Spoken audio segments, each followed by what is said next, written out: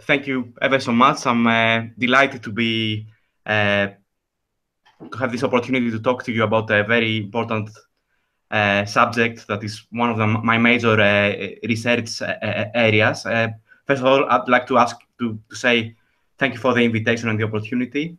It's a great honor to be addressing you on this in this conference, and it's a fantastic initiative. Also, congratulations, and I hope there will be more initiatives like that in the future. What I will be focusing on in this talk is, as Alexandros said, I will talk a bit about basic income policies from a geographical perspective. I'll be drawing on research I have been conducting at the University of Sheffield and more recently the University of the Aegean. My main research interests are focusing on social and spatial inequalities, happiness and well-being, and social justice and basic income as a potential policy to address social and spatial inequalities and increase happiness and well-being. So my talk today is going to be putting forward an argument for basic income from a happiness and well-being perspective and a social science perspective, arguing that in addition to the many advantages that basic income has as a social policy, including the very low administrative cost compared to the means-tested social policy schemes, and also there's no stigma attached. Everybody is entitled to basic income. There's also a very strong case to be made with regards to human happiness and well-being. So just before I continue, I'd like to draw your attention to a number of publications that are relevant to my talk, and here's a list. And in particular, the ones that I highlight here in red are probably most relevant to what I'm going to be talking about in the next 20 minutes or so. The first one, What Makes a Happy City? I have to say all three of those, the red ones, you don't need that open access at the moment, so you don't need to have access to a library. You can find free versions of them. So What Makes a Happy City? The first one includes a discussion of a lot of these, so I'm going to discuss today, including towards the end some references to basic income and the work of Philippe Van Parijs. But all these papers here really include discussions of income inequalities and basic income in an implicit way. It's not, even if it's not explicitly mentioned, basic income is a major policy that could be used to address the impact of inequality upon well-being. So also the last publication is my most recent work, drawing on an effort to look at the social geography of Europe, and it includes a lot of maps and human cartograms of inequalities in Europe. There will also be a book coming up next in the spring, March or April, in relation to that. And again, you can find some. I will show you some maps towards the end of my talk today. But I think also this is very relevant with regards to where basic income would make most of an impact. So some of the maps are about social exclusion and poverty. So a few more words about the outline of what I'm going to be talking about. As I said, one of my major research areas is the analysis of happiness from an economics and geography point of view. And in this context, I'm trying to also link the debates around happiness to inequality, social context, and basic income. So I will give you an introduction of where I'm coming from with regards to happiness, what is happiness, how it can be measured. And a lot of what I've been trying to do over the past few years is to build models of happiness and well-being and link them to socio-economic variables and geographical variables, and also linking all this with wider debates and methodological innovations that involve the simulation of social policy. So towards the end of my talk, I will give you some examples of a previous work on the analysis of basic income and local policy implications, and hopefully you can see the links between that and human happiness and well-being. and this is ongoing work. So there will be some outputs there, model outputs, but it is, I have to say, this work is still at its infancy. So I have there's more to come in the near future, I hope. So first of all, I'd like to start by defining happiness and well-being and how it can be measured. This is, as you may know, it's a major topic in the social sciences. It's quite trendy. It has been very trendy in economics and more recently in geography as well. But I like to say when I talk about these things to also highlight the origin of the debates. It goes a long time back, even though it is a very trendy topic in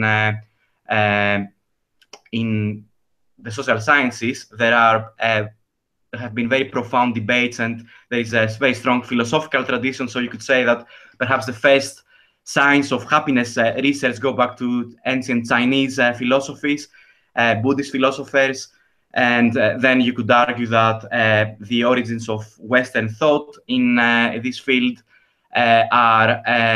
go back to Greece, and a few decades after the Buddhist philosophers formulated their ideas. We have the first debates over in Greece by Socrates, Plato, and perhaps the first one of the first examples of thorough treatment of what happiness is. And these thoughts and ideas also relate to what I'm going to be talking about with regards to inequality.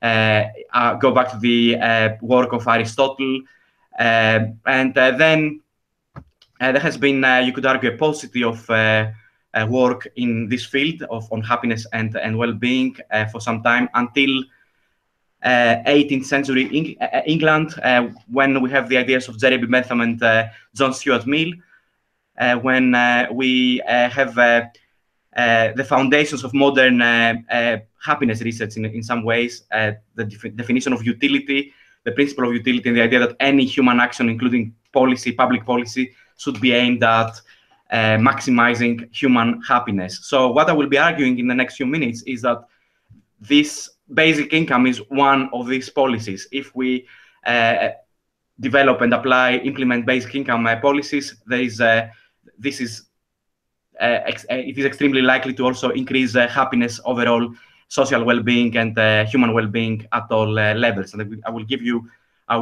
develop the argument to that end, and also give you some examples, including some empirical examples. So, as I have been briefly said earlier, there has been a lot of debates, and this topic of happiness and well-being has become increasingly trendy in the social sciences, especially in economics. And more recently, there have been a lot of attempts to actually measure happiness, so measure how happy people are, and try and link that to social policy and a wide range of other factors. And one of the things that links back to the philosophical debates that I mentioned is that you could argue that there are philosophical traditions according to which happiness and well-being is something that can be achieved in abstraction of society. So you could perhaps argue that according to some of the Buddhist traditions, the Chinese philosophies, you could achieve a state of nirvana and happiness regardless of what's going on around you. Whereas in the context of Aristotle's framework, Aristotle would probably disagree with that, and as has been pointed out in the quote that you can see here, hopefully, he argued that you cannot answer the question of happiness and well-being in abstraction of society. So you could argue that social context matters according to this approach, and inequalities, social and spatial inequalities, inequalities in income and wealth also matter. I will come to that in a moment. So there is a lot of profound debates and a lot of traditions that we can base on our ideas and build on that. And I will be arguing that basic income is amongst the policies that can be used to engage with the debate about social context, make sure that no one is left behind. There's levels of inequality are very low, there's social cohesion, and all these things are extremely relevant to happiness and well-being. And there has been a lot of debates about the idea of actually measuring happiness and well-being, a lot of skepticism, but over the past few years, there has been very strong arguments suggesting that we can actually measure happiness using social surveys, and these measures of happiness are quite valid. I don't have time to convince you if there are any skeptics amongst the audience. I don't have time to go through all these debates and evidence in the context of this talk, but there is a lot of the evidence reviewed in the papers I mentioned in the beginning. So I would like to suggest that you may wish to refer to this. What Makes a Happy City paper, for example, has an overview of these studies, arguing that it is possible to measure happiness and it is a valid measure. I will give you some examples before I go on to the basic income examples. I would like to give you some examples of how it can be measured. There has been a lot of efforts to put some theoretical background to all of this, including the work of Amartya Sen, suggesting that we can measure happiness, but even it is quite complex and tricky to measure. We can do it. I will show you some examples, but we should also bear in mind issues such as the marginal utility of happiness, and this again links to basic income. So with regards to this quote by Amartya Sen, renowned economist and holder of the Nobel Prize, you could argue that we need to take into account of circumstances of different people. So to give you a simple example, if we give 10 euros to a homeless person in Athens, their happiness level will go up by quite a lot, for even momentarily. Okay.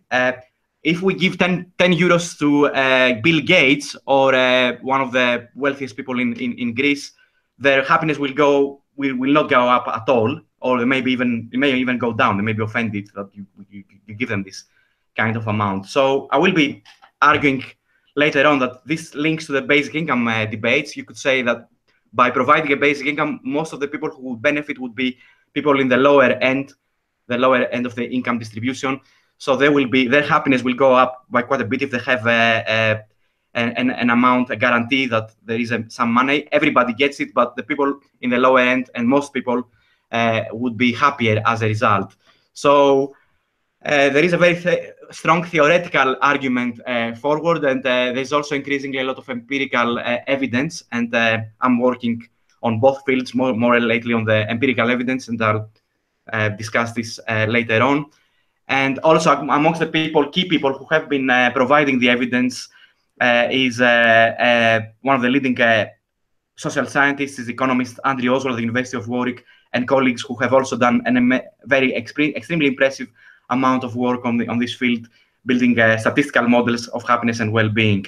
Also, you might be interested in the Netherlands. There is Professor Ruud Winhoven at Erasmus University in Rotterdam. He has developed a world database of happiness, which I think anyone can access it if people send an email to his team.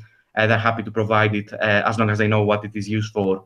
So I'd like to give you some examples of how it is measured. So amongst the data sets that I have been using, the British Household Panel Survey includes a set of questions that relate to well-being and happiness, subjective well-being and happiness. So these questions include: have you been able to concentrate on whatever you have been doing recently? Have you been losing much sleep over worry? Feeling that you are playing a useful part in things? Feeling capable of making decisions about things? Feeling constantly under strain? Feeling you could not overcome your difficulties? Being able to enjoy your normal day-to-day activities? Being able to face up to your problems? Feeling unhappy or depressed? Losing confidence in yourself, and having been thinking of yourself as a worthless person? And the so-called general happiness question: have you been feeling reasonably happy, all things considered? So this is an example of how happiness and well-being, subjective happiness and well-being, is measured in social surveys. You could use the response to the last question for a general happiness measure, or it is also quite common to use a score that combines the response to all that. So we have a score of subjective well-being and happiness. Other measures, more simple, are asking people how satisfied they are with their life from 0 to 10. Normally, I ask the audience about that, and there is some interaction. I can't see you right now, but I'd like to ask you to think how you would put the your happiness score if I were to ask you that question right now. And I'd like to point out that the average for Europe is about somewhere between 6 and 7. So if you are 6 or 7, you are average. Perhaps me talking for 10 minutes reduces your happiness a bit. I don't know, depends. Or it goes up a bit. It's the Greece, I think, and is slightly below, or perhaps more recently, quite a bit below this average. So these are just examples of how you can measure happiness and how this can be linked to other things. Some more examples before I move on to social policy, of examples of happiness analysis and what matters in life and what people do and who do they interact with. This is by drawing on evidence from a University of Texas study discussed in a book by Richard Layard on happiness. Richard Layard, an economist at the London School of Economics. So as you see here, we have some a summary of activities and how they contribute to happiness. On top of the activities is having sex, followed by socializing after work, dinner, and in the bottom of the list is morning commute, working, evening commute, childcare. I like to use these graphs also to try and convince skeptics that this is not something that can be measured. You could argue that these results, and there are many hundreds or thousands of studies like that, suggest that subjective measurements of happiness using social survey look quite plausible. Also, in the same study, there was a question on whether interacting with people, who you interact with, and how this affects your happiness scorings. We see here on top of the list is interacting with friends, followed by parents and relatives, your spouse, and then on the bottom of the list is interacting with your boss. So most people would rather be alone rather than interact with their boss. So I would say this is this evidence suggests that it makes sense to measure happiness, and you can link it with a wide range of other things. And there have been lots of studies measuring a number of things. I have a summary here of categories that can be linked to happiness and well-being. So, for example, age, demography. People in most studies are reported to be very happy when they're teenagers, and then happiness levels go down, and by the time they are in their late 30s, 40, it reaches rock bottom.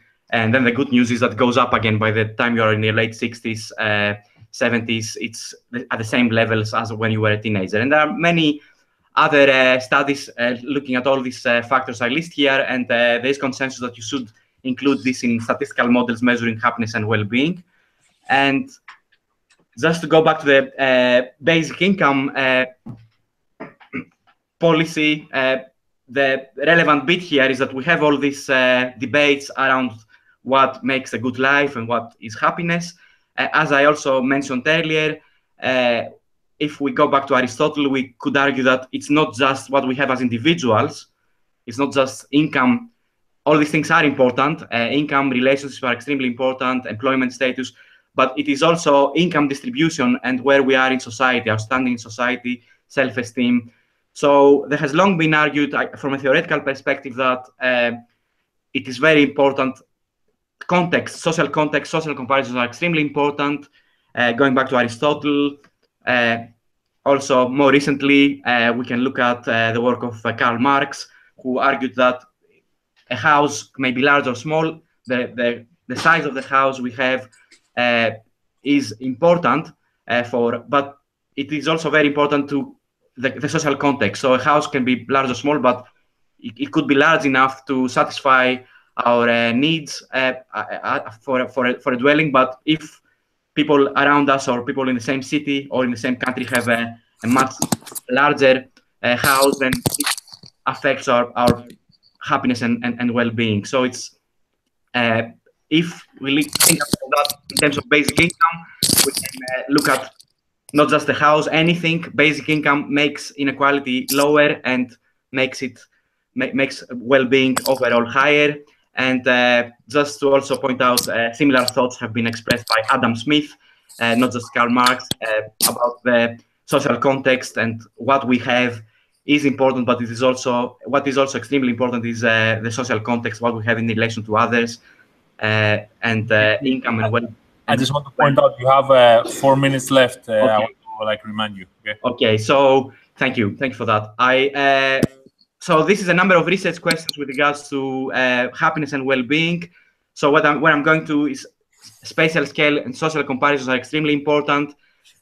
We need to look at comparisons and income inequality. There's also extremely a very impressive amount of evidence about health and social problems, and including happiness and well-being and inequality.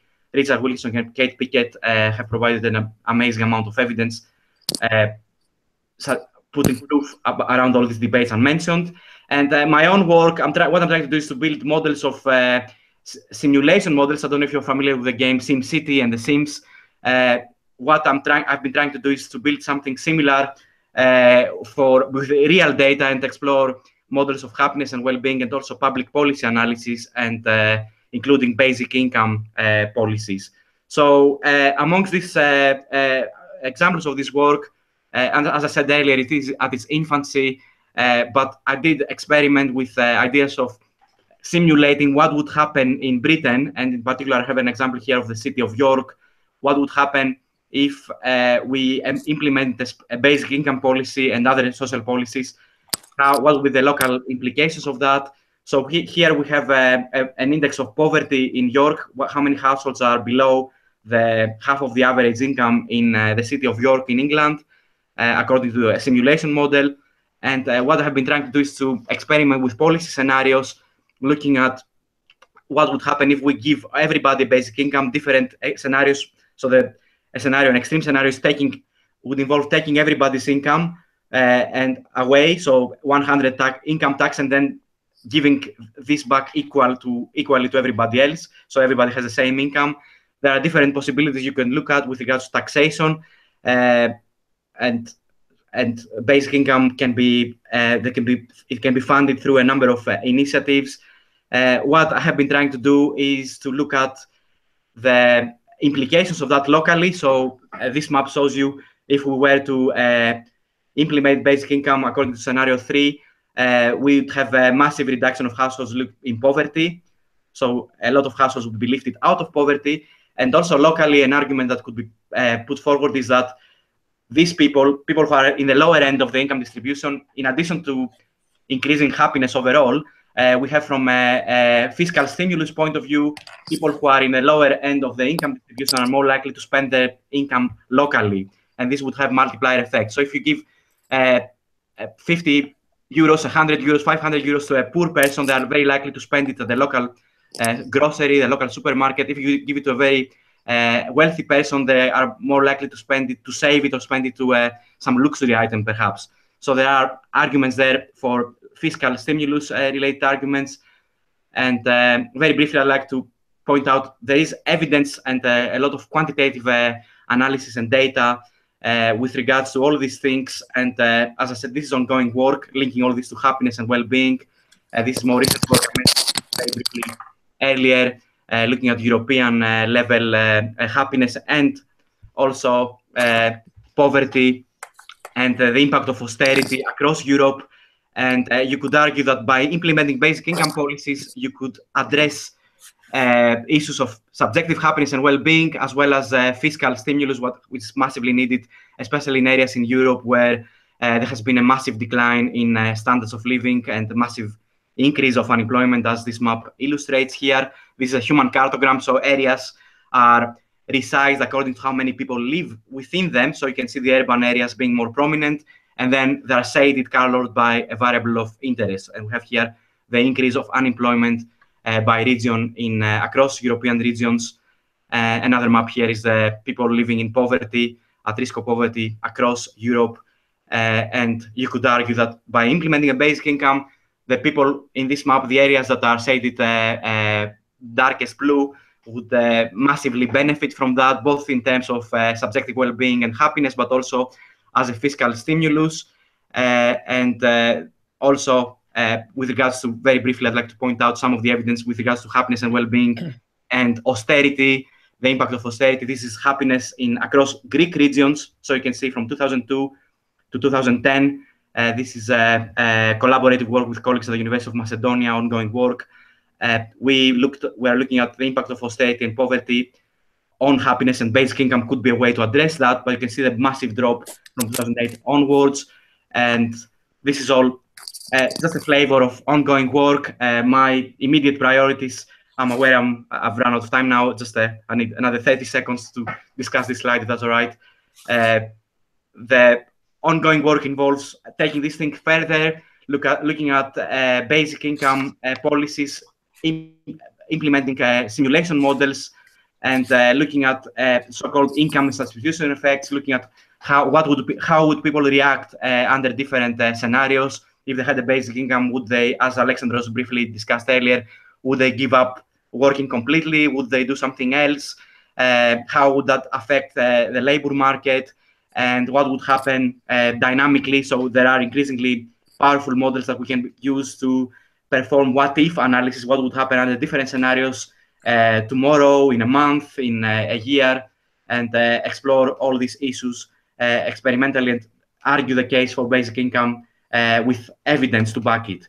So I would like to thank you very much for your attention, and I very much look forward to answering any questions if you have about this or any other aspects. Thank you. Thank you, Dimitris. I want to point out, whoever has a question, can they please rise up and just come here so they can actually ask the question on the microphone.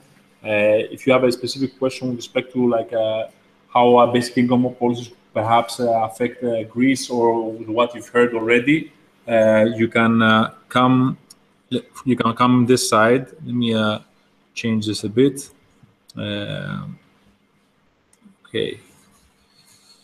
Give me 1 second. Does anyone have a question? Yes. Yes. Give me 1 second. Can you just write on okay, we have a question. Give me 1 second. Okay. Can you see me? I'm not sure if you can see me. If you change your screen.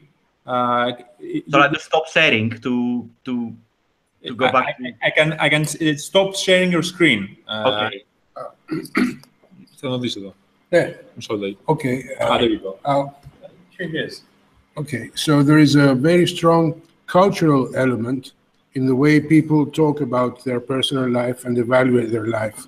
So when comparing happiness between several countries, how do you deal with quantifying what is a cultural way of answering to questions? Thank you. Yeah, that's a very good question. Excellent, and it's one of the key challenges here. And in relation to that, I think in the literature there is an example of the French and the Americans. It is argued that French people, for example, are less likely to say they're happy in a survey compared to the Americans.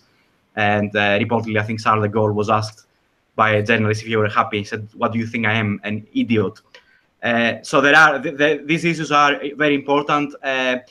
It is very, I would say, there has been some work into trying to control for these things in statistical models, but nothing really conclusive yet. But there should be this caveat when we compare countries and looking at potential cultural issues when comparing the countries. So, for example, a lot of the work I've done also involves Japanese data. The Japanese are also thought to be less likely to say they're happy. So perhaps in order to be on the safe side, when analysis like that are carried out, it's probably best to stick to comparing regions within the same country or within the same wider regions of Europe, for example, Southern Europe versus Northern Europe. There are attempts to control for potential cultural bias or even linguistic bias. Linguistic is another one. For example, in Greek, the word happiness, ευτυχία, you don't really say it on a day-to-day basis. If you ask someone if they are happy in Greek, in using literally this word, they are less likely to answer it compared to say yes compared to a British person. In English, you say it on a day-to-day. So there are a lot of issues. I don't think I have a perfect answer for that, but we need to control and see if there are potential cultural issues by using the evidence we have so far. Thank you.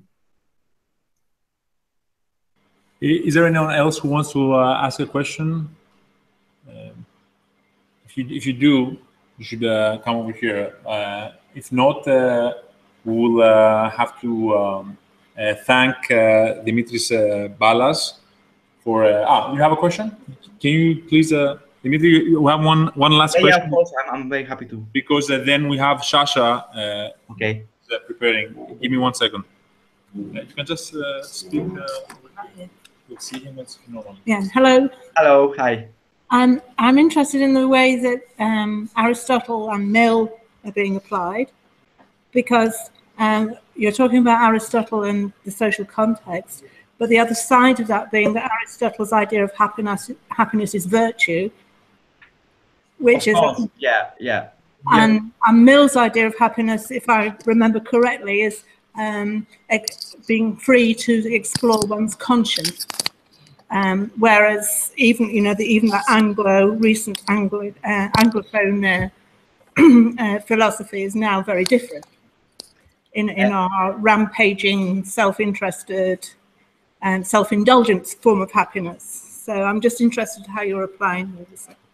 Thank you. Yeah, there are many potential measures of happiness, and I didn't have time to look at that. There are including self-fulfillment measures, measurements that look at whether you fulfill your potential in life, linking also to the capabilities literature and Amartya Sen, which also in some way linked to Aristotle, and having more sophisticated concept of happiness.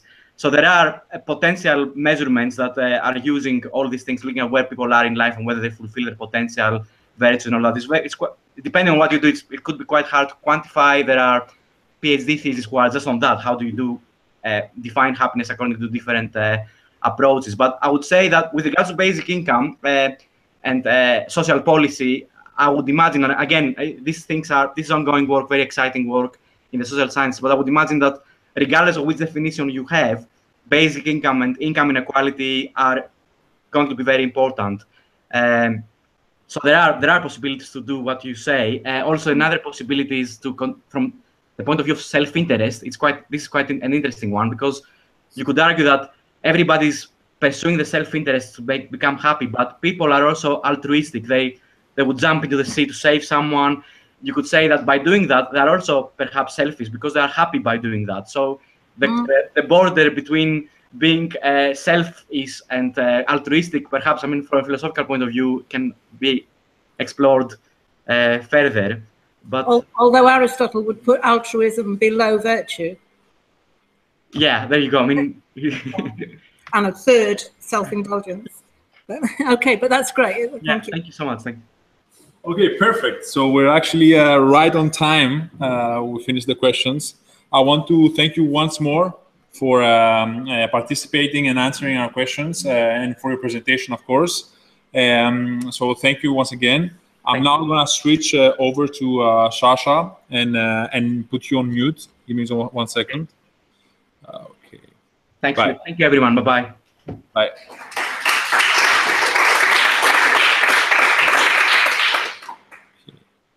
Sascha, can you hear us? Yes, I can hear you.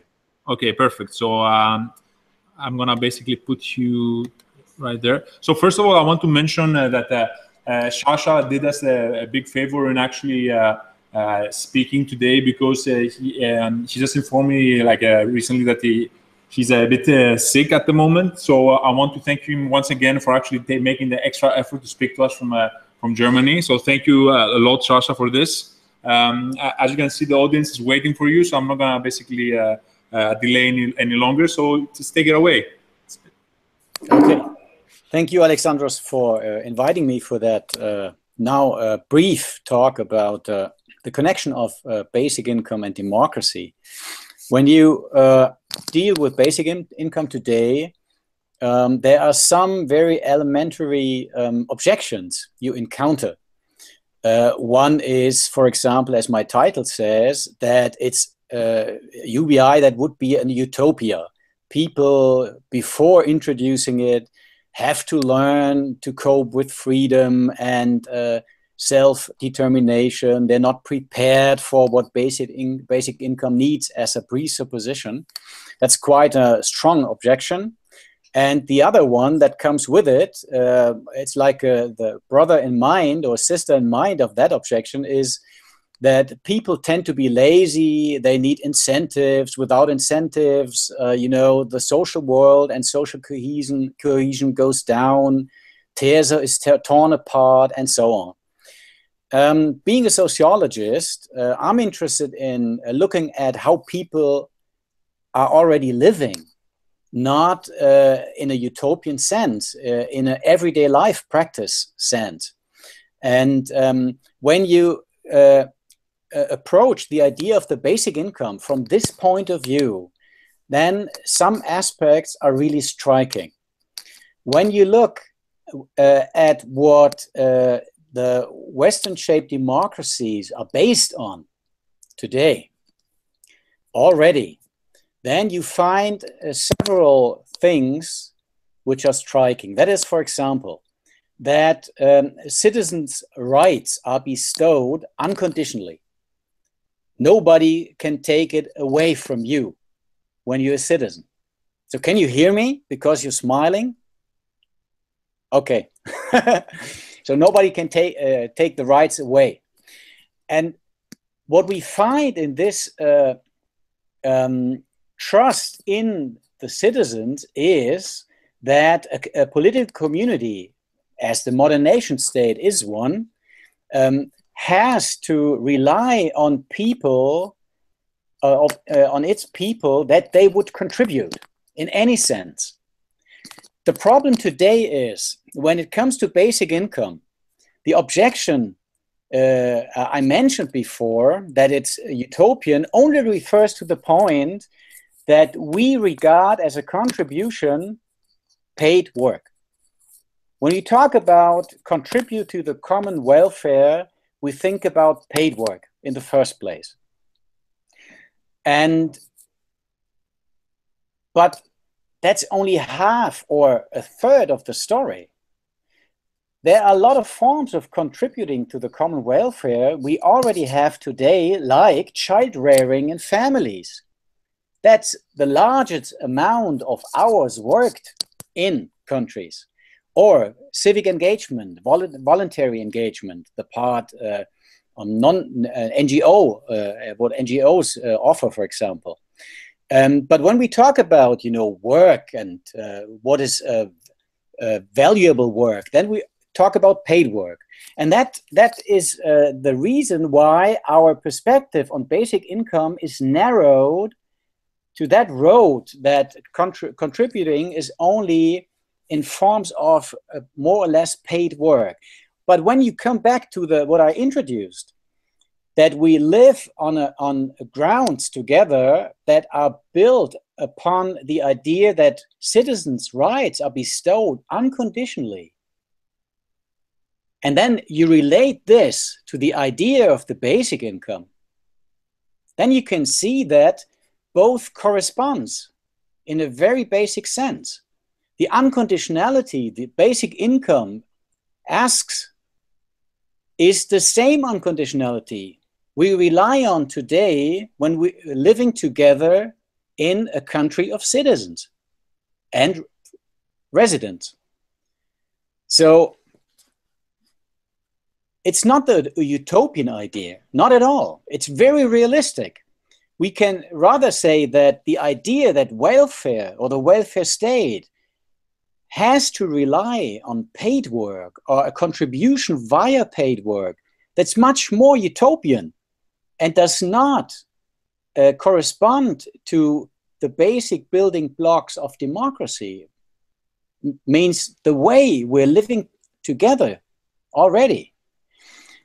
So to my mind, when you broaden the perspective on basic income, then you can simply call it a consequence from the spirit of democracy to rebuild the welfare state in a sense that's adequate to democracy and the status of citizens in that democratic community. That's all about basic income, to my mind. There are a lot of aspects. Some mentioned before, the impact on the economy, you mean on social work, on families, on educational processes, the educational system in general, and so on. But I would like to highlight exactly the point that we have a corresponding spirit between the unconditionality of the basic income and the conditionality of citizen rights today in our democracies. That's the most important point. And I apologize for not being able to talk longer about this issue. I sent Alexandros a paper he may forward to you when you're interested, and I'm prepared for some questions on this point and aspect. Thank you. Thank you so much, Sascha. I'm going to pass it off to questions. Does anyone have any questions with respect to what you just heard from Sascha? I see, Vania, I see you basically grinning. Too many. What do you come and try one? Come on, I need you. Come. Vania is a friend of mine. She's gonna basically come over. She actually is spearheading an effort to promote a participatory democracy. So let me see if you can see her. Come. Hello. Thank you for this. Thank you. Okay. First of all, I want to correct Alexandros. I think we very often fall in the trap of putting adjectives in the word democracy or using the word democracy as a given in a time and in a society and in a world where it is really not a given. So when you talk about the correlation between happiness, basic income, and democracy, I actually question how you define democracy and what are called the democratic states. What are the actual elements within the decision-making processes, the voting systems, the actual extent to which citizens participate in decision-making. I would like to hear your thoughts about how the word democracy and the different applications or interpretations of the word in today's world actually, how you manage this in your research. And the differentiations between the applications of the word, which according to me is not applied anywhere in the world right now, but you know, we can discuss that in another event probably. Yeah, thank you for the question. Yeah, first of all, you have to look at the constitution of a country. That's the first thing to do. What says the constitution about the status of citizens? Who builds the body politic in a country? And that's constitutions define what citizenship means. So when you check this, then you find what, for example, in Germany, in Switzerland, I've done it, and in the US as well. You find that every decision-making in a democratic country has to be justified in front of the body politic, means the people, the electorate, you can say the electorate. And it has to serve the common welfare. You're completely right that today decisions are made which can be criticized, we can be critical with, and we can say, no, that's not common welfare. We have a different opinion of common welfare and so on. But you know, that's not something I would not regard as an objection against that idea of democracy I introduced. It tells you that democracy is not a given and that you always have conflicts between different interests. People look at reality in a different way. They have different focus and different goals. And there is not a single right way in a democracy. You have procedures. That's very important. You have checks and balances, mean that control of power and so on. That's all necessary. But if there's no citizens' ethos, that people bind to that collectivity and engage and defend democracy, then it can't work. So you're completely right. It's not a given. Democracy is not a given at all. And when we talk about right-wing populism in Europe, then we have to keep two things in mind today. One thing is the question, if right-wing populism is the answer, what was the question? Why did it arise? And we should not ignore it. And the other thing is, yeah, if right-wing populism tends to destroy democracy, we should defend democracy, of course. So it's not something you simply can take for granted and it will endure over time. No, it's not. Democracy needs active citizens. The Republican idea of democracy. All right, Sascha, there's one more question, and I know that you are, you're tired, so I have one more question, and then I'll let you rest. Give me one question, 1 minute. You know, now I'm full of energy, so it's good, because you will need it for this one. My name is Christos Delasoudas. So the question is, it's about when we will have the ability to distribute basic income. The mechanism through which basic income could be distributed would be a powerful tool for somebody who would like to operate against democracy. The ability, because I believe it needs a closed electronic currency system or a closed economic system, and the ability of the central authority to remove, to exclude somebody from basic income and from, which will be technologically would be very possible, would be a very powerful tool for enforcing authoritarian policies. Because right now there are pockets of entropy in the economic system. There are pockets that state supervision is lax, but in a system that everybody gets basic income in an electronic wallet, and the central authority knows what they're doing, whether they get it or not, would be maybe a danger to democracy, or maybe a challenge to make democracy, to reform or to make something new, of a new form of democracy. Thank you. Yeah, thank you for the question. Yeah, well, you know, that's the problem, or the dangerous side of any proposal. It can be misused and used for other purposes. Of course, it can. But, you know, to become powerful, you need people who tolerate that you become powerful. So that's what I mentioned before. Democracy is not a state of the art, simply a fact. You know, it's like a living organism, you know, where people have to defend their own interests in the community, and the community against authoritarian takeover. That's true.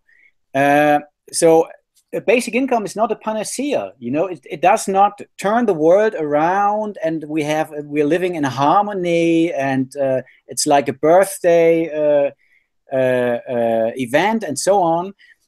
There will be conflicts, but basic income would enable you to spend your time to defend democracy, because you don't have to spend your time on doing paid work to earn your income. If the basic income would be high enough, that's one condition, precondition. If it's high enough, you can spend your time on fighting against this authoritarian takeover. That would be helpful.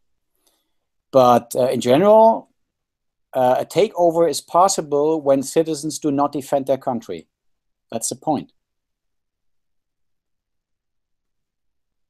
That was my answer. Thank you. He just said that it was a good answer, so I guess you're satisfied. Well, we have, I think, before the next our next speaker, do we have time? Let's see. Yes, we have time for. I mean, if you're not tired, we do have time for one more question. Can you take it? Good. Okay. Yeah, it's okay. Yeah. So just wait a minute, because she's coming over. You could say your name before you ask a question. Hello, I'm Martha Calderman. How are you? I study with the University of Freiburg, and there we're studying also social contract theory, and we run some experiments in constitutional economics about universal basic income. And I wanted to ask you if you tried also simulations on the same topic to see from the sociological point of view why people would not choose it. Because for economists, it usually is the problem of justice. Oh, it's not an equal or efficient distribution, therefore they will not choose it. And I wanted to ask you if you have done some kind of research or a simulation on the same topic. Mm-hmm. Thank you. Thank you. No, I've done no simulation because I don't work with simulation models or simulating models. I use data like, for example, non-standardized interviews, or I analyze speeches and constitutions and so on. For example, to find out how people, what's the attitude toward basic income. It's very interesting when you analyze interviews, non-standardized interviews, like open conversations. What you often find is that on the one hand, people say, well, basic income, okay, yeah, well, no problem. I like what I do. I like my profession. I like my job. I will continue working. So that's fine with me. But then they add, on the other hand, there are those other people. And I don't know if they would be able to cope with the freedom of basic income. That is very strange, you know, when in the same interview, if someone talks about himself and then he talks about the others. So you find there's a discrepancy, like a contradiction in the same utterances in the interviews. That's what you find very often. And even in expertise papers from economists, they, you know, what they easily agree is that only few people would reduce their labor supply. They would keep on working, but there are some. And the group of these some people, they regard as a problem. But you know, that's very strange for policy making, because policy making is has to find rules for let's say the general situation, and not for the what's the word in English for it? Those who fall out of the general rule. So it's no, can't tell you. So when you have decision making is based on finding a general compromise for everybody, and there will always be some who do not follow this compromise. That's normal.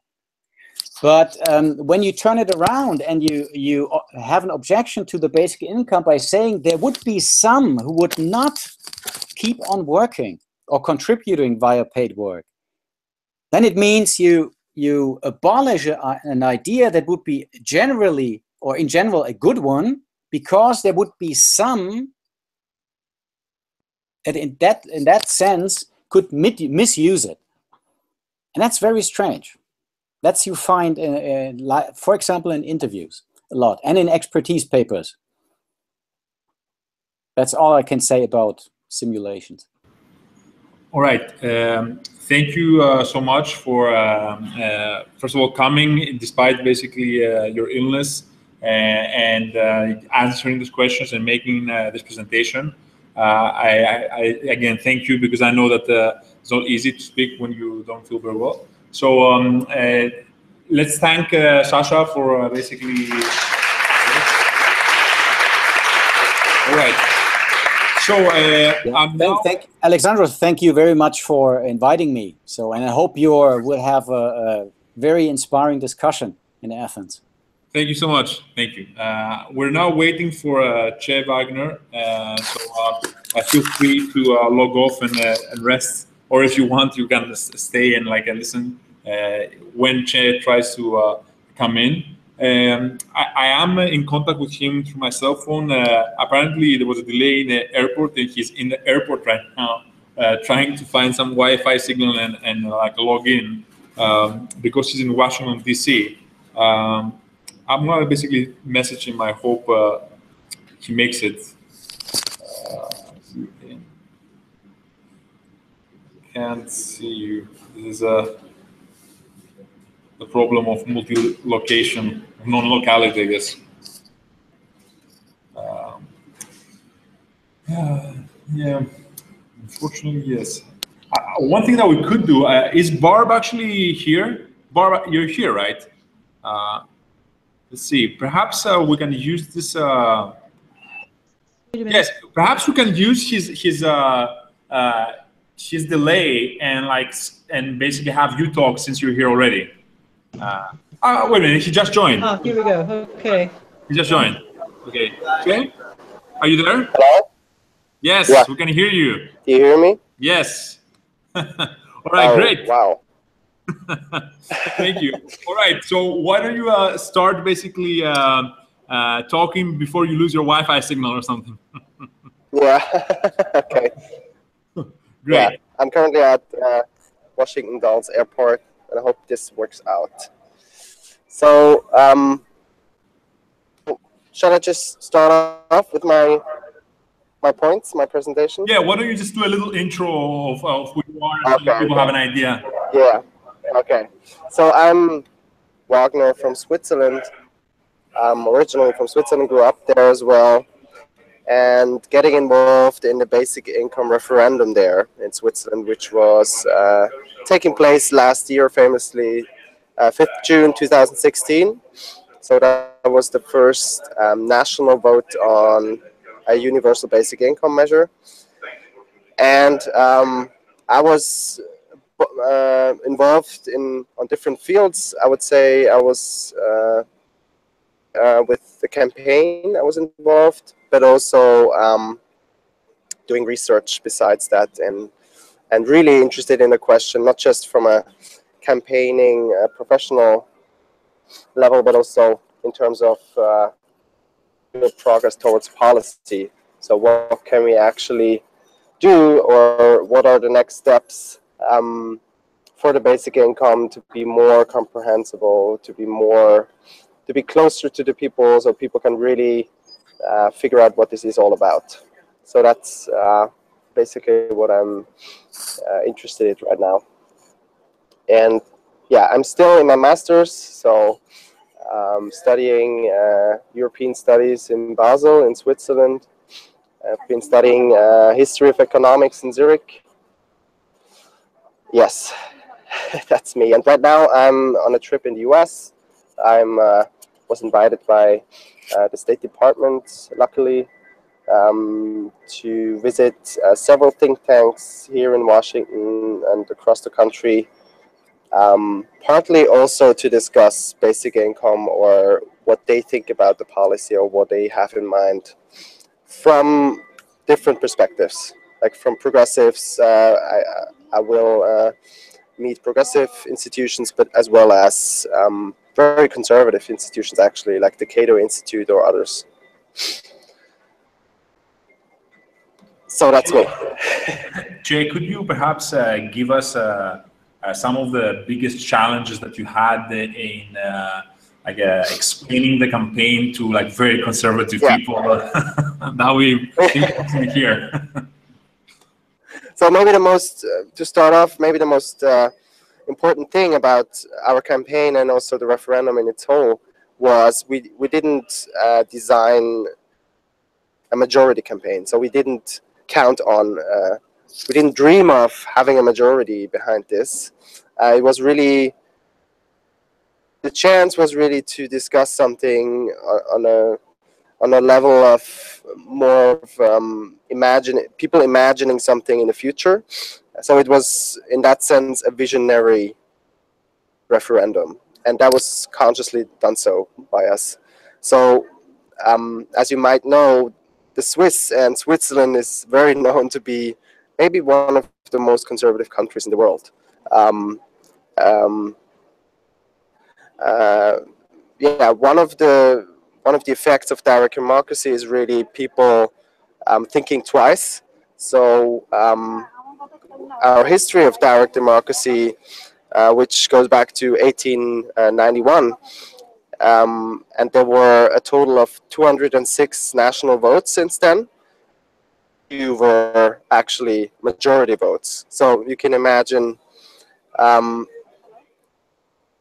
like some game where you can just maybe comparing to lobbying or representative democracy. It's really hard work, and you have to find majorities. Sometimes you have to do it over 20 or 30 years. So that's more our kind of path to go. That's our perspective. What in the referendum and through the campaign was, yeah, what you just asked, like how did people react? What did they like about the basic income, or where were points where they where people thought, oh, this is actually something leading towards the future, and other points thought this is not going to happen. So we did this representative surveys right after the vote, asking people, so what were arguments for the basic income and what were arguments against it. And ones that were against, like the main argument against the basic income referendum was not really surprising. So people, to a large extent, didn't believe in how like the financing model. So people wouldn't get, okay, how is this gonna implement it? What kind of taxation takes place then? So people partly wouldn't get what the solution would be, and partly didn't believe in the solutions we offered. One big point. And then the second point, which is, I would argue, the second point is maybe the most, the hardest point for like every basic income movement in the world, is a very strong feeling. So we ask people, do you think that if given somebody can work in general, should he, if the person is able to work, should this person work, or is it okay if this person takes time off? Like in a general sense, we ask that. And over 90% said, yeah. So basically we should, if people don't do that, we should actually press them to work. So that's a very strong indicator where we, in terms of kind of the basic values of people towards basic income. That's maybe, so the identification is strong, especially in Switzerland, of course, but also across the world. And work is seen really as only legit kind of way to earn income.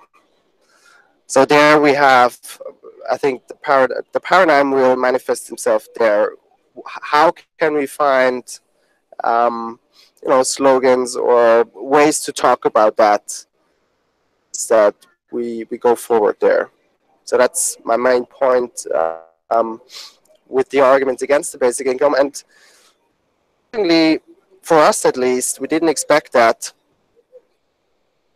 at least, was the main argument for to vote for universal basic income was really technological change in general. So yeah, I don't have to go deep into that, I guess. I mean, kind of the feeling that we're in the beginning of a transformation, and new kind of lifestyles will have to be defined in the future.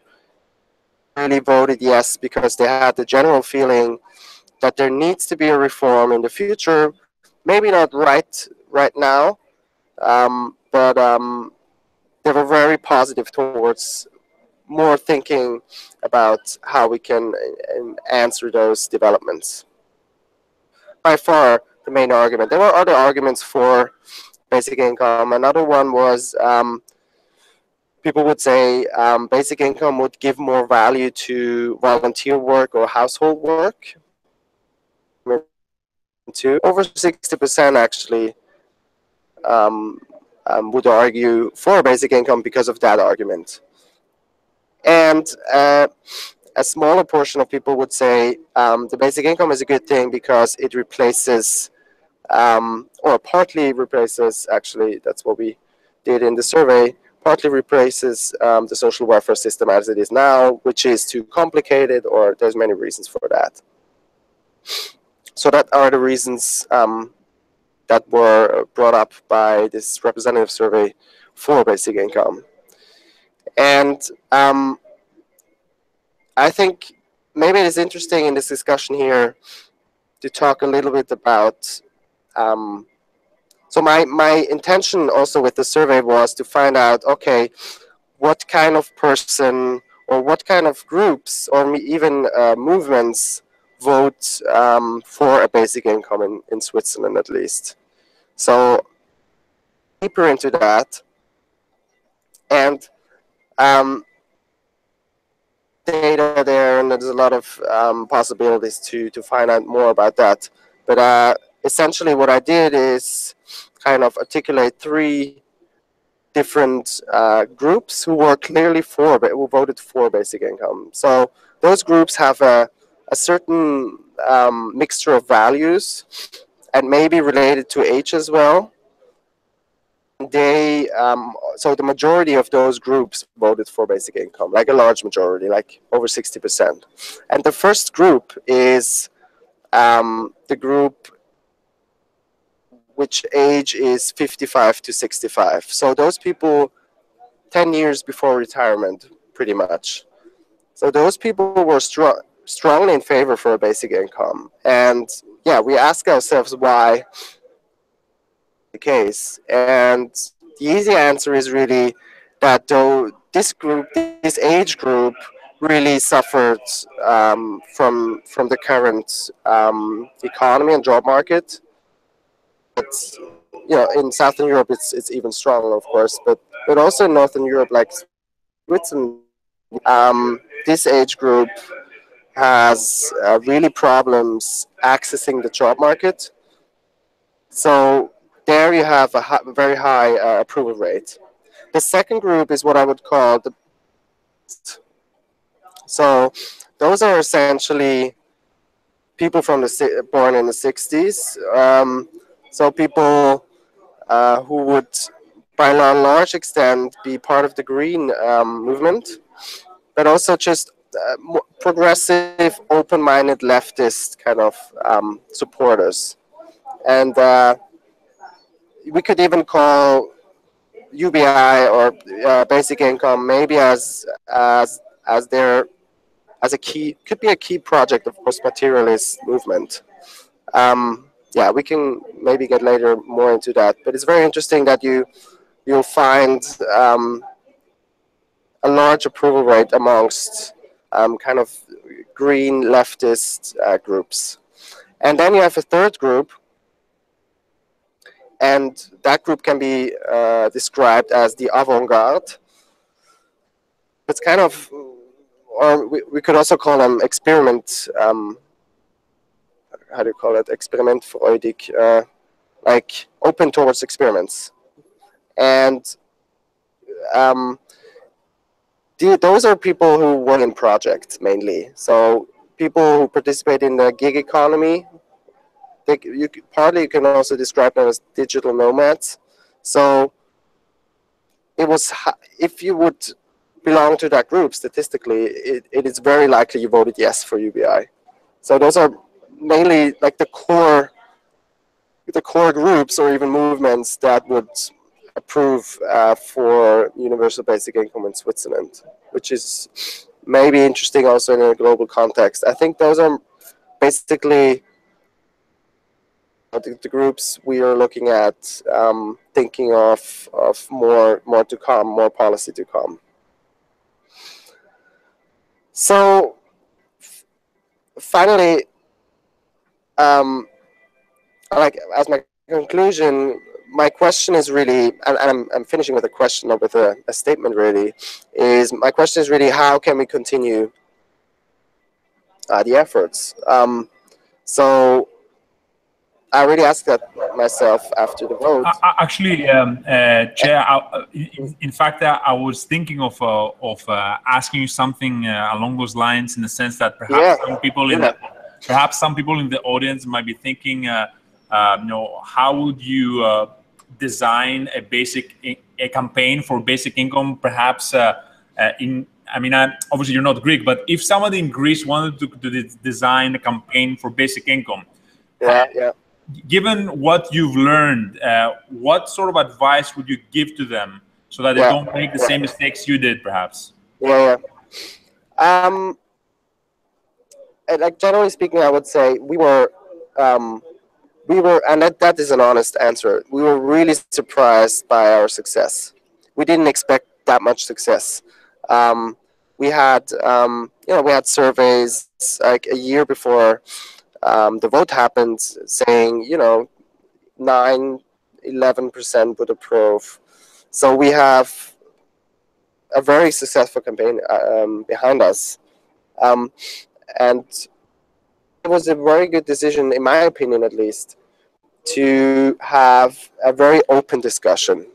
So we didn't really go into details how, you know, what the actual model is, how you would, you know, economically speaking, how you would implement on a detailed level the basic income. But it was more like, okay, those are the 3 new, you know, amendments in the Constitution. We are, and if people vote yes, that would mean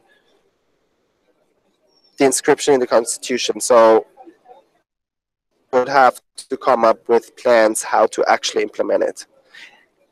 And the good thing about this is really that it's not like a specific corner you can draw the basic income into. So it's not, oh, those are the leftist people who want to, you know, cut the 1%, like the rich, and you know, redistribute money through that.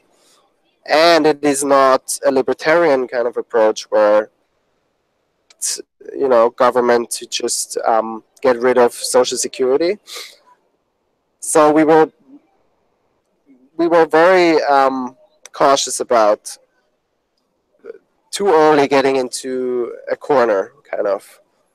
And I think that was a very good decision. Oh, that's my opinion. Because then much more quality. You don't just talk about, you know, the light left kind of fight over how to come up with taxes or how to tax whatever, the rich or the middle class. So it was not about that, but really about really about the question, okay, what happens if everybody had these basic income? And a ground builder. So now we really have kind of a frame where we can get more specific, or also on local levels, we can argue much better these insights in how people react to something like that. First advice, keep it open if possible. And the second advice would really be, you have to create something real. I believe, like, of course, in Switzerland we have this wonderful tool called direct democracy that's not like available everywhere.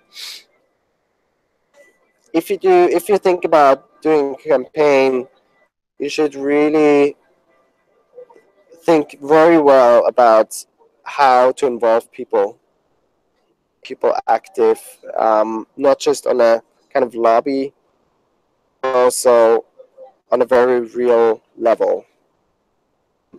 Mostly that is possible on local levels. That's what I experienced. For example, in the US, you have some states, for example, where you could put up a ballot or a referendum. And I think those are the most powerful campaigns you can do, because people are actually, can actually get involved and do make a difference. And only advertisement for an idea or something like that, yeah, the chances are that it's nice to talk about it, but it's always nice to talk about basic income. And I mean, yeah, like every media outlet in the world maybe talked about basic income last year, but it's another thing to post something where people can existentially wade in. So that would be my advice for a campaign. And then maybe more specific, I mean, our campaign, we didn't do any advertisement. We just created events or performances, and that was a very good strategy as well. But I mean, that's more detailed into how to design a campaign. Do you guys hear me? Yeah. We can hear you. So essentially, what you're saying is that like you didn't like pay any money for advertising. You just organized events in different parts of Switzerland, and people responded. Is that how it worked? Yeah, that worked pretty well. I mean, we have a long history of that, so we really count on that. I mean, instead of buying like advertisements in newspapers, for example, or wherever in TV, did events that were so interesting or so, I don't know, overwhelming, or that, yeah, kind of journalists couldn't like turn their heads away, and they had to kind of report on that. The truck is one famous thing we did, but there were also smaller things. We had a golden Tesla, for example. So the campaign suddenly owned, we didn't own it really, but we claimed we owned the golden Tesla, which was outrageous, right? Because why would, those lefty activists own a Tesla, which is gold? Everybody talked about it, and in talking about it, they had to talk about the basic income as well. So that was kind of our catch. Because we didn't have the money, to nationally advertise for basic income, which would be boring as well. So we just created those things. Or another example is we, instead of advertise with posters, which is traditionally made in Switzerland, you just you rent those places where you can hang up the posters and that. Instead of that, we just created this largest poster ever with crowdfunding. So it was a kind of a crowd effort. And once we displayed this one poster, of course, everybody would print the photo of that. So that was essentially our poster campaign. Like we tricked we tricked the system, and it worked well. Worked pretty well. So basically, you crowdfunded a poster that then everybody basically like printed the poster and put it at their cities. Is that how it worked? No, it worked through the media. Like I don't know. Have you never seen the photo with what would you work if your income was taken care of? I remember. You're talking about the poster that essentially the giant poster in Geneva. Yeah. That went on the Guinness Book of Records, right? Yeah, exactly. We had this poster, which was a lot of work, of course, but it didn't cost us anything because of crowdfunding. So people believed in that and would donate towards that. And it would still cost around 150, 200,000 euros, but I mean, a poster campaign, on the other hand, would have cost like more than $1 million in Switzerland. So it was really a cheap way to, and the international media was there, and certainly the Swiss media. So we had that. That was a very good strategy in that case, because on the poster was our slogan. So as soon as somebody. I'm gonna try to bring up a picture what I mean? of that. I'm gonna try to bring up a picture of that poster so people have an idea. Let me see if I can find it somewhere. Oh yeah, sure. Yeah. You can just basic income Geneva or whatever. You'll find it. Yeah. Let's see. Yeah, that's it. Basic income poster. There you go. The audience can see it. It's massive. I don't know if you guys can see it. It's the biggest ever, yeah. It's the biggest poster ever? Yeah, it's the Guinness Book. It's Okay. approved by the Guinness Book. Yeah. And how much did it cost, you said? I mean, in total, it maybe costs it like maybe 200,000 euros. You said 200,000? Yeah, but you know, you can still look up the crowdfunding page. It's on So wait a minute. So Kickstarter, I believe. Let me just like. So we crowdfunded that money, so we didn't have any costs on our side for the campaign. You said basically 20,000, right? 200,000, of course, 200,000. It's huge. 200. It's Swiss francs, yeah. So yeah, because people here are like squinting their eyes. We're talking about 200,000 euros, right? Yeah, yeah. But the campaign, like you mean euros, like the European euros, right? Well, yeah, the European ones. And by the way, did you get? Yeah, it was what. Did you get permission to like from some sort of authority to like put it out there, or did you just like do it just like that? No, we got the permission, of course. Yeah. No, it's too big to play around. No, it was a huge event. Like. Did you pay for the thousands of people showed up? Did you pay for the permission to do that? Because we're like some people are asking here. No, you didn't, right? No. Oh, that's good. The city was actually happy to have us. Yeah. So, I don't know whether it was Geneva. I mean. Geneva, yeah. I don't know whether we actually have a square this big in Athens to like try to outdo you. Yeah. But that's pretty impressive that you actually raised 200,000 like euros for a poster. You would have given a lot of basic incomes for that. Yeah, I mean, but you have to imagine like 600,000 people voted for us, right? Yeah. A base, and yeah, if each one of those 600,000 would give like 20 cents, you're there. Yeah. Project like that. I mean, you have a very big base as well, so you can do stuff. And what we did second, I don't know if you saw that in Berlin. We put the same poster in Berlin in front of the Brandenburger Tor. Have you seen this? So we kind of made a little tour. But yeah, that was the second part of the action. I see. Tell me something. How many people were in the organizing team? Just to have an idea.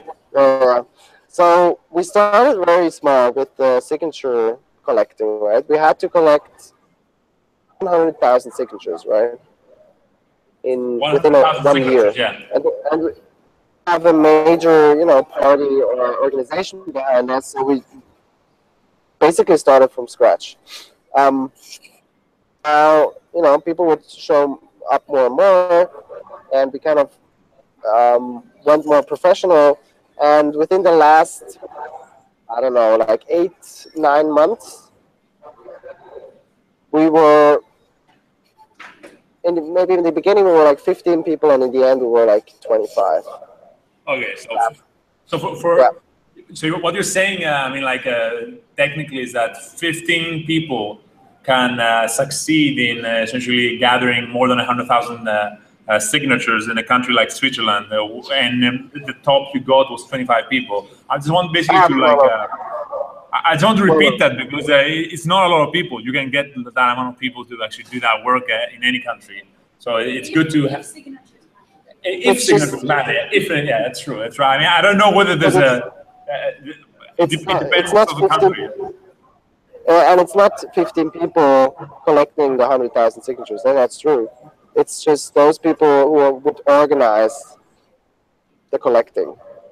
So in total, more than maybe like 150 or something like that would collect like often, and maybe 500 occasionally. A lot of people, but it's about organizing really. So you need to organize the people who would collect the signatures. That's basically what you need. And it's very hard. I mean, you know, on a European level, there was, I think 2 years ago, there was an attempt to collect the 1 million signatures, right? Because it's just, you know, it's crazy work. It's just a lot of work. But if now basically we're at 9:20, and I want to open it up for questions for anyone in the audience who potentially wants to run a campaign like this, or is interested basically in your experience. So I'm going to open up to questions in case anyone has any. Could you please? A short question you can ask. I didn't quite understand. Was there an estimate of cost offered by the campaign? And can you repeat? Suggestions as to where that money will come from? I'm going to repeat basically because she was far away, and she said, was there a suggested estimate of the costs for like in pulling off the basic income in Switzerland, and what else? And a suggestion as to where that money and also a suggestion as to where that money would come from in your particular proposal. Yeah, you mean like if there was a particular number we knew when we had this number we had a majority? Is that the question, or is the question how much did we have? No, it was a question basically with respect to what would be the estimated costs in terms of money for a basic income to be a reality in Switzerland, and what sort of strategies would make that happen. Okay, you mean campaign-wise, right? Not basic income costs, like if we implement it. No, I'm talking about the cost basically of making it happen in Switzerland, the policy, not the campaign, the policy. Well, that's, I mean, yeah, if I knew that, I think, you know, we spent over $1 million in total, you know, with all the donations, and we had the 23%, right? So you could, if you had double of that, maybe we pull it off, but that's not true, right? Because we had. Chair, I don't know whether you understood the question. The question was not basically about the cost of the campaign. It was about it would be what would be the total cost for implementing the policy in Switzerland. Okay, sorry, yeah. Like the effective cost would be maybe around 3% of what the actual cost is. So let me explain that. So we always said, okay, the total package to have everybody have a basic income is around 1/3 of the GDP, of Swiss GDP, like 33, maybe a little less, 30% of GDP. And the Swiss GDP is around 600 billion, which is very high for a small country, but it's around that. And I think in other countries we're looking at similar percentages of the GDP. This is the person. So the total cost would be. Jay, give me one second, because the person who asked the question actually walked over here, and I think he wants to clarify. Hello, Jay. This is Vikendios. There were reports in the press that the cost of the scheme of the guaranteed income would be about 3 times the budget of the federal government, and that couldn't be funded. Is that true? I mean, that's what the Financial Times reported. The Financial Times? No, that's of course not true. I mean, maybe some on the opposite would say that because, you know, it's their campaign to do that and it's their right to do that. But in general, we can say, okay, we have 1/3 of the GDP in Switzerland, which is around 200 billion Swiss francs. And that's the total investment for basic income. Right. Around a third of that 200 billion is already transferred in terms of Social Security, right? So you have around 70 billion who are already covered to the state, right? Because most studies show that the cost of such a scheme would be less than what governments are paying for Social Security schemes. In other words, it would be cheaper That's why I was interested in whether in your proposal you said, look, what we are proposing will cost X amount of Swiss francs, and each person will get X amount of money.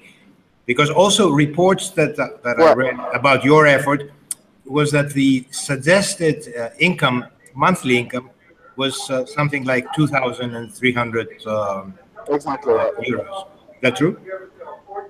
Thank you. Yeah, that's true. And that's a very low proposal. You have to imagine Switzerland is crazy expensive. I live in Switzerland, right?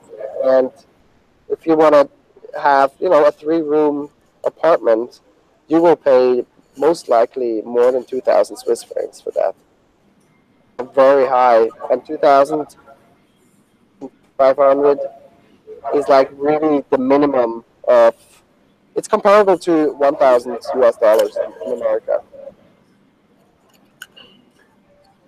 So, but you're right. I mean, implementing a basic income, after all, in the midterm, it's going to be cheaper.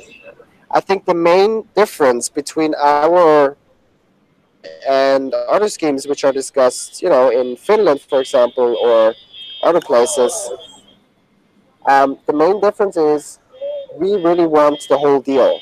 So we proposed a basic income for everyone, not just for people who are on Social Security or people who are disabled, or there's different approaches to that.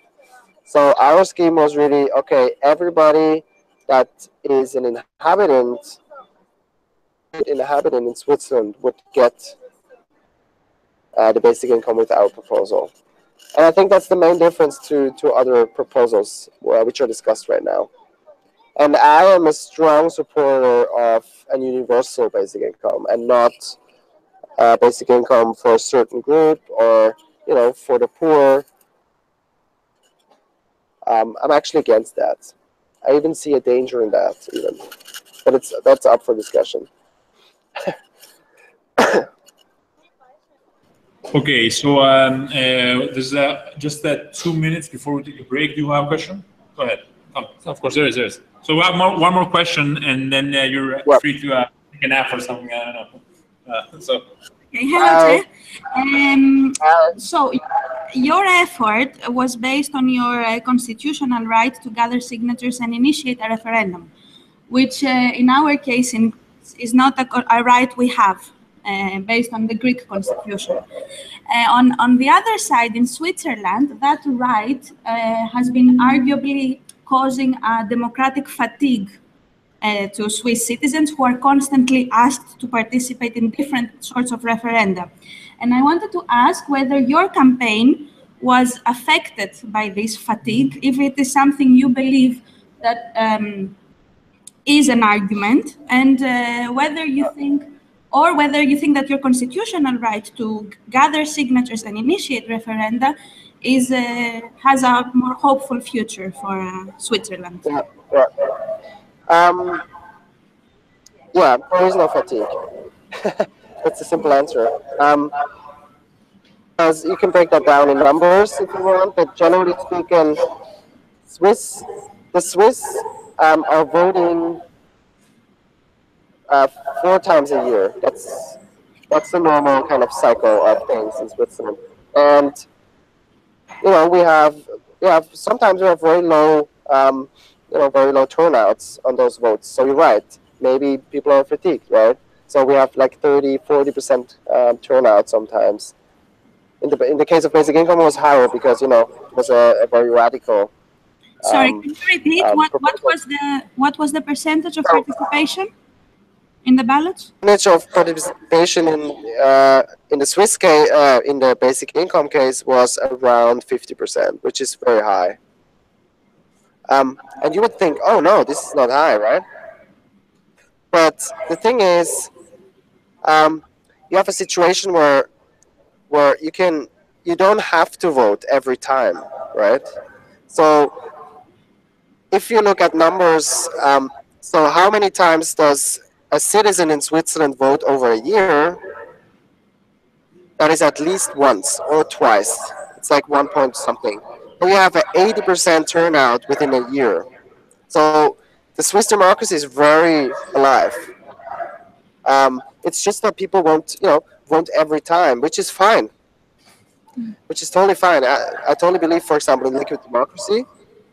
So those people who are kind of experts on the field or who feel like, oh, this is an important issue, they go and vote. Others just don't, and that's fine. And I think we do really well with that system. Okay. So in general, I would say no, there's no fatigue. And I would really encourage everybody to try whatever they can do politically to bring it, because basic income as a nucleus, as a nucleus idea, is basically a right. It's a right to, and it's all those projects towards replacing welfare, for example, in Finland. I think that's a very dangerous kind of development. I'm really interested in data they produce, but at the same time, you're looking at basically government trying to shut down some of the programs that were, created with the help of this shiny thing called basic income. And I don't believe in that. I think that we should really focus on discussing basic income as a basic right. I don't know how that is possible in Greece. I don't really know, but I think that's most important. Discuss Maybe we need the right as a basic right first. Yeah, that's what we're looking at in Germany, right? I mean, same problem in Germany. All right. Che, thank you very much for your participation, even though you were at the airport. Sorry for keeping you there for so long. No problem. Thank you. So thank you so much for participating. I'm going to basically now make a little break. You can obviously stay and listen to Barb and the other speakers later, but I know that you're tired and you're in an airport, so you're free. Obviously, you're free to go. I don't want to tire you more. So thank you once more for thank you guys. Thank you. All right. Barb, I want to basically. Can you hear me? Barb? Hello? Yeah. Yeah, hi, I can. Yeah. I'm just turning my video. So I'm going to take okay. Hi. I'm going to basically give the audience a 10-minute break because your talk is due in 10 minutes. So let everybody basically just relax for a bit, perhaps talk among themselves because they've been listening to and seeing screens for the past hour or so. And in 10 minutes, I'm going to basically restart the event. I'm going to leave everything just as is. So just Okay, so I'll just stay on. Yeah. In 10 minutes, we'll start again, I'll just stay on, yeah. Thank you. Cool. Great, I'll see you in a bit. Okay, cool. Okay. If you would please take a seat so we can start. Thank you so much. I'm going to basically put you as the main speaker right now. Okay. So everybody can see you now and can hear you, so that's great. So everybody is silent. So let's start. Okay, you're good to go. Okay, thank you. Thank you so much. This is a brilliant opportunity. And there's a little bit of feedback. I don't know. Anyway, sorry. If I get a bit caught up with that, then don't worry. My name is Barb Jacobson. I'm on the board of Unconditional Basic Income Europe. And I'm really, really happy to be speaking again with our friends in Greece. And I hope to be able to come back soon for sure. Just to say, Unconditional Basic Income Europe is an alliance of people and organizations in what was 25, but now coming to be 27 countries across Europe. We grew out of the European Citizens Initiative in 2013. And we managed to get about 300,000 signatures across Europe for that. That wasn't enough. The million is needed for basically an audience with the European Commission.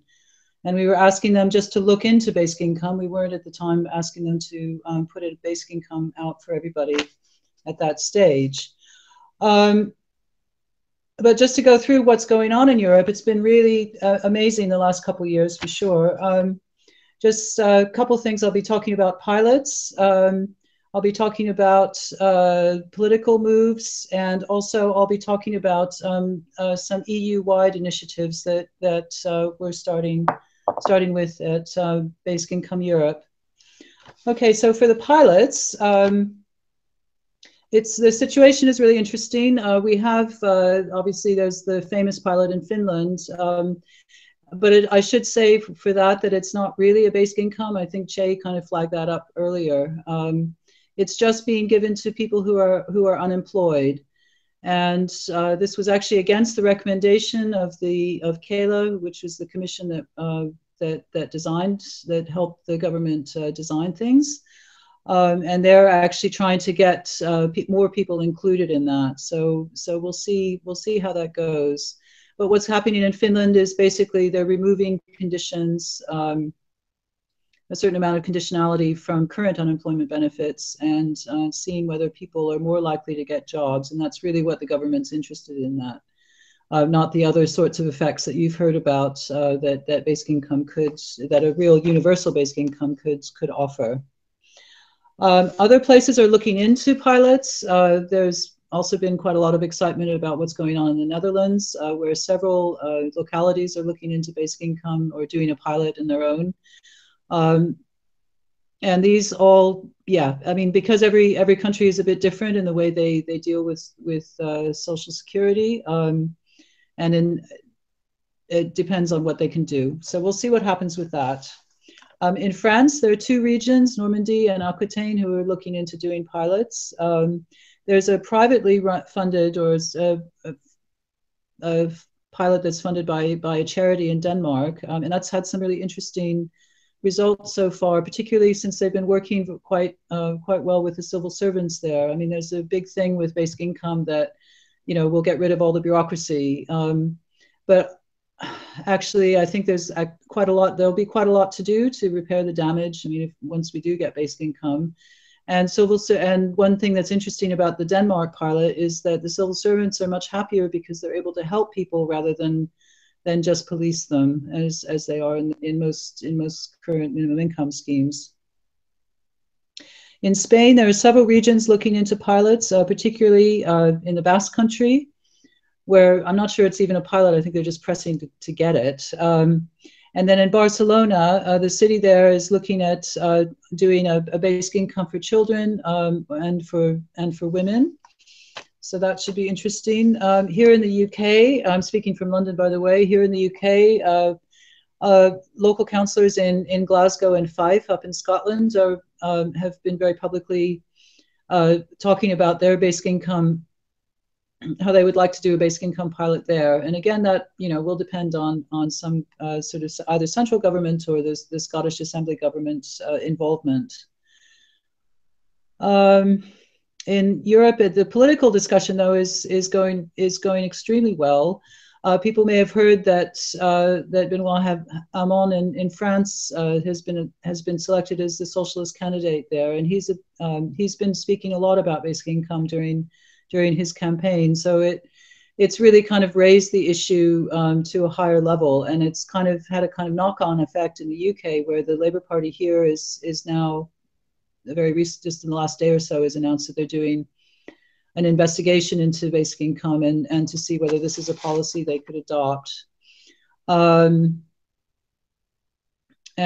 yeah, there sort of seem to be more and more parties that are looking into it more and also supporting it. And then there are also parties specifically about basic income. We are the basic income party type of thing. These are rising in Sweden and Germany and Slovenia that I know of. I think there's also one in the Netherlands. And the thing is that I think most people, as Che was talking about it, most people realize that the world of work is changing very rapidly, and that something is going to have to be to be put in place so that people actually can exist and participate in both political and economic life. On the EU level, we're certainly working quite hard to raise the issue, and whenever we have a chance, we'll to go to meetings about, say, the future of work and other aspects. We put in a word for basic income. There are a couple of campaigns which are interesting. You'll hear from Mein Grundeinkommen later on, but I also wanted to mention a campaign we support called Kiwi for People, which is focused on the ECB and saying that all the money and the many billions of euros that have been going into supporting the banks really ought to be going into people's pockets or go into infrastructure projects. And that's been gaining a lot of traction amongst many economists across Europe, and is really making a noise up in Brussels. We're also doing ongoing research into the idea of a euro dividend. Philippe Van Parijs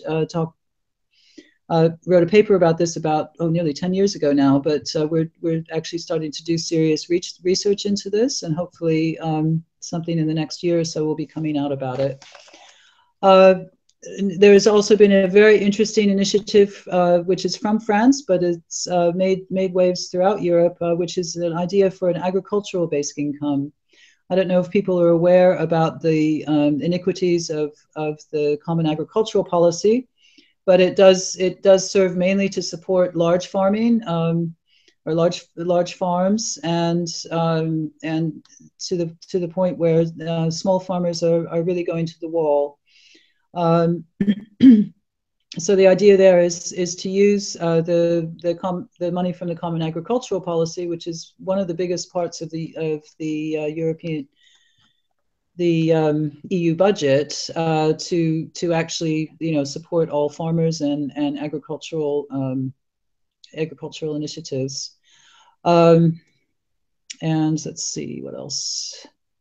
I think we're being invited to come along to more and more discussions, not just at the EU, but also at the Council of Europe.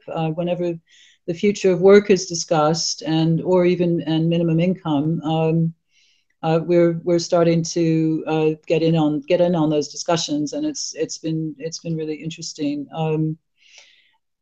The latest thing is that it was recommended recently in a report into the technological change in the workplace, that the robots are coming for our jobs, that we should have some form of basic income.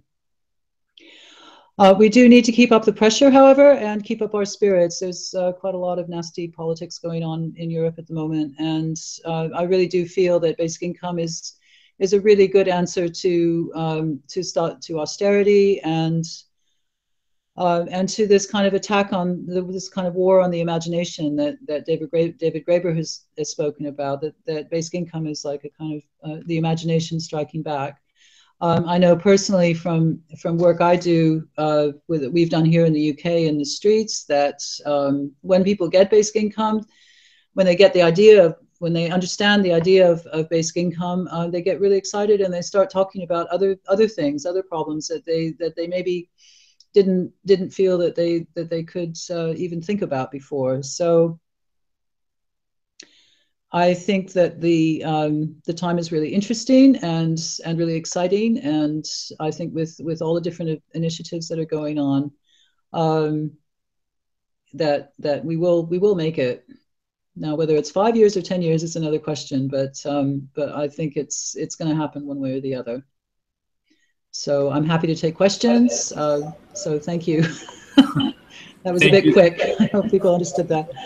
Well, there was a lot of information that was given, and I think you gave a general overview that there's a lot of activity throughout Europe with respect to basic income policies. One question that I have that, I don't want to abuse my privilege as a moderator, but if I may, one question that I have, because you are in contact with people in the European Commission, perhaps, and generally the people who are enforcing austerity in Greece, is what happens when you mention basic income as an alternative to austerity to those politicians? Because we've been hearing no, generally with respect to any sort of suggestion other than austerity. So I'm just wondering, what sort of reaction do you get when you propose stuff like basic income to them? Right. Well, the conservative politicians, you know, are greatly believe that it's not, that there is no money for it.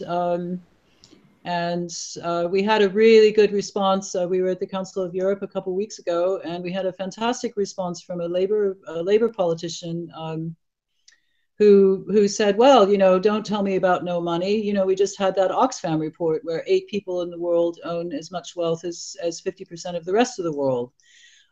So, yeah, I mean, there's mixed response about that, but I think the idea that there isn't the money for it is really starting to break down. I mean, we've had the Panama Papers and various other kinds of evidence that there certainly is the money in the world. You know, I mean, you can get into a kind of philosophical discussion about what is money and whether, you know, whether it's a really limited thing because it's just a human idea, it's a human resource. It's not that we've made up. It's not something that's limited by the real amount of it. On the left, there are worries about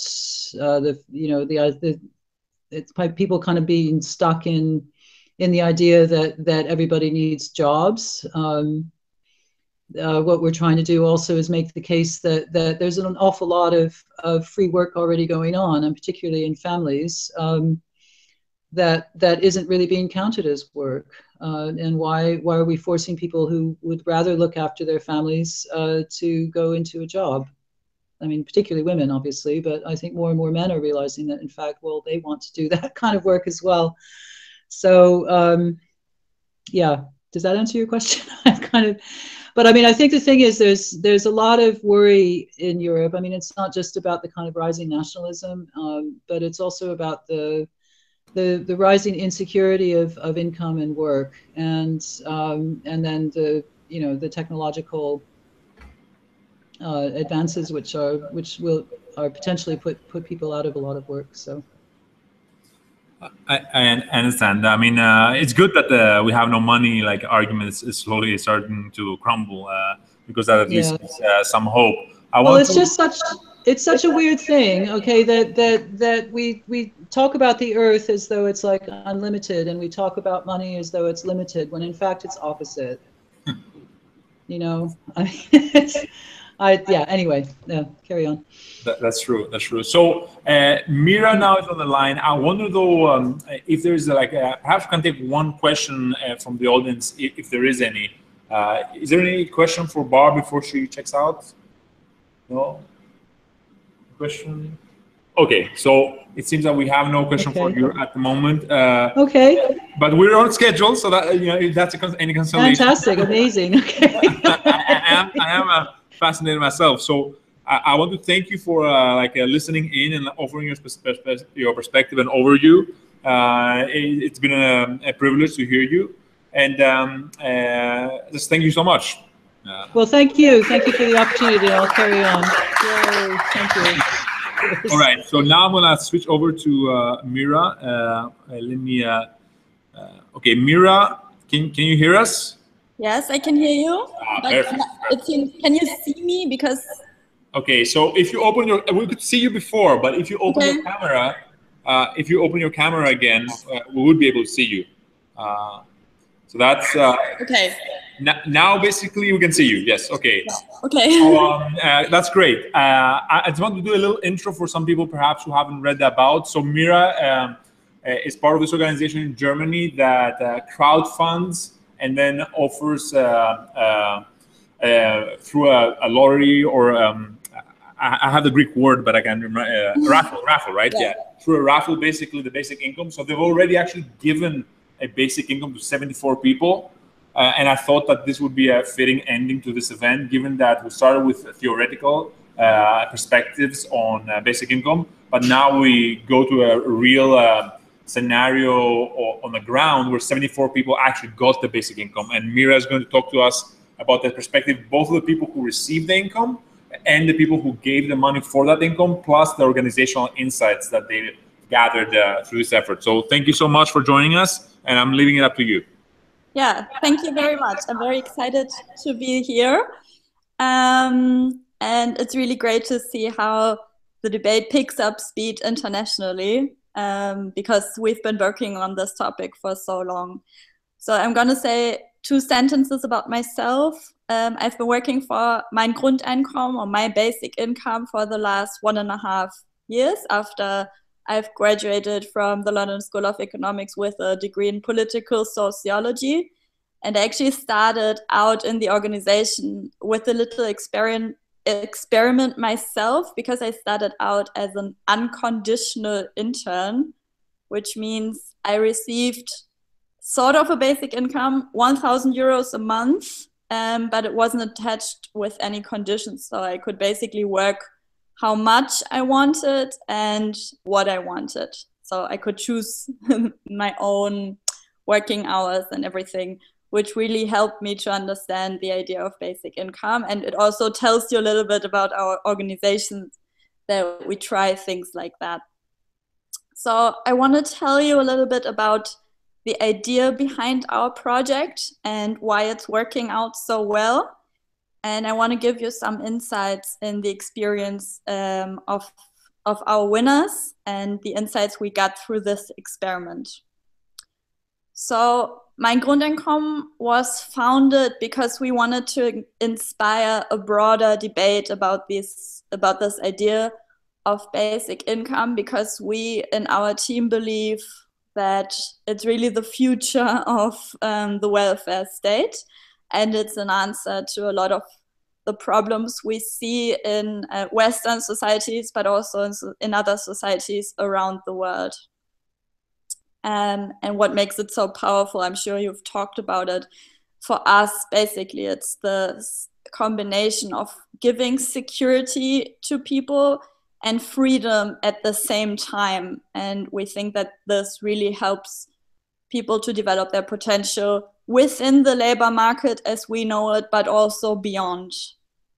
However, as you all know, there are also a lot of problems around this idea. For example, that for most people, it's still a very abstract concept, which you can see in the debate, because it's always, it's called this utopia, this abstract philosophical idea. And many people think, yes, in a perfect world, you know, where everything worked out, people could just get free money and have a happy life. And also there are a lot of dominant social beliefs, especially about the importance and value of paid labor, that still contradict the values behind basic income. For example, especially in Germany, I don't know how it's in Greece or in other countries, but I can imagine it's a little bit the same. This very strong idea that you somehow have to earn your income, that you have to show that you're deserving of your income.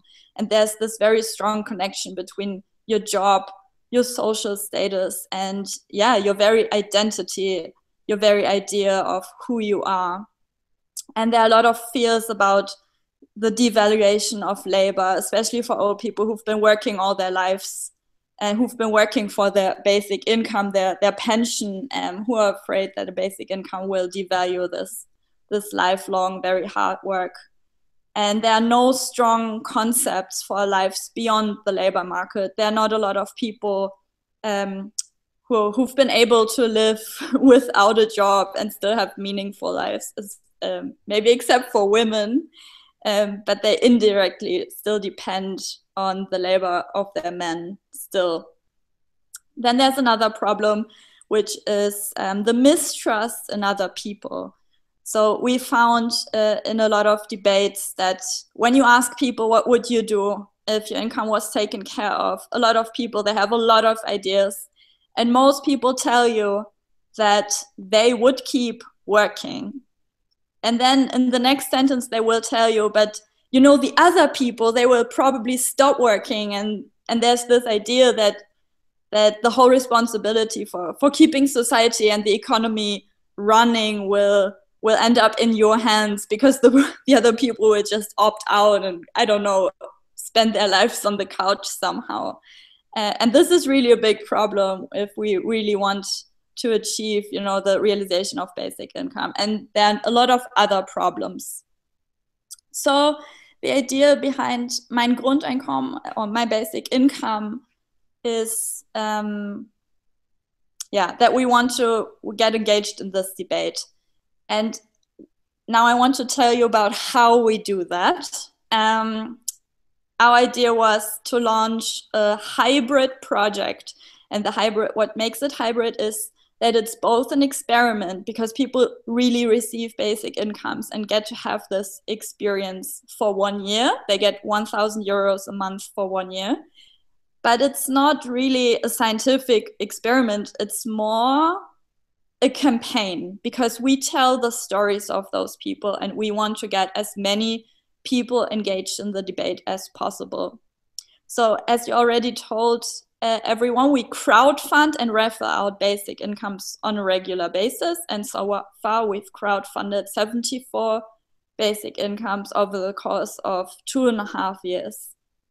In addition, on our website, we're building a big community, which we keep engaged because we ask them to register every time we refer out these basic incomes. So every month or every couple of months, they're asked to, to get on our website, to deal with this issue, to read the stories, to watch the raffles in our live streams. And we have a lot of campaigns and different tools which people can use to support us and this debate.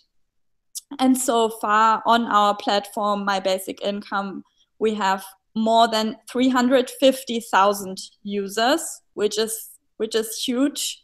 And in our last raffle in December, there were 200,000 people who applied for the raffle. And at this point, maybe it's important to say, everyone can participate in these raffles and there are no conditions. It's really just, you can win it by chance. We have no conditions. You don't even have to be German. You don't even have to be an adult. We even have child winners, like 5 or 6. And you could even register from Greece. The problem is we don't have a proper English translation at the moment, but it's possible. And yes, so what's so special about the idea and what makes it so successful? I think there are a couple of factors that are important to name here. So the first I already mentioned, everyone can participate, which makes it very real for people. And we ask everyone who registers for the raffle and our website this question: what would you do if your income was taken care of? So as I mentioned in the beginning, we turned this very abstract idea of the basic income into a very real possibility for people. And sometimes at our raffles, we have journalists present, who film for TV or who record us for the radio. And after the raffles, they will always tell us, oh my God, I registered for the raffle and now I'm a little bit sad that I didn't win, which is crazy if you think about the chances. It's not very likely that you will win. But everyone who registers, they have this very small and irrational hope that they will be able to receive this basic income. And of course, it makes people think, what would I do? And it gets very, very real and, graspable, this idea. And it gets people hopeful. And I think it inspires people, even if they don't win, to think about how they want to live their lives and how they want to contribute to society and what they really want to do. And then another important factor is that instead of speculating about what others would do, like the lazy people or whoever, and the other people in society, it really keeps this this whole topic personal and positive in this way. And then, of course, we gain real insights about how basic income works, and we can talk about this at events like this. We go to a lot of conferences, panel discussions, and give a lot of interviews to various media. And another really, really important thing is that the very personal experiences of our winners are perfect for the media to use. So you know, instead of reporting on a scientific theory, they can tell you, oh, this is Mark, and he's received a basic income for a year, and this is what he did with it. I'm sorry to interrupt you. Yeah. Could you actually give a real example of a specific Mark so we can get a taste of this? Yeah, Mark is one of our winners, and he has a chronic disease, a morbus Crohn. I don't know.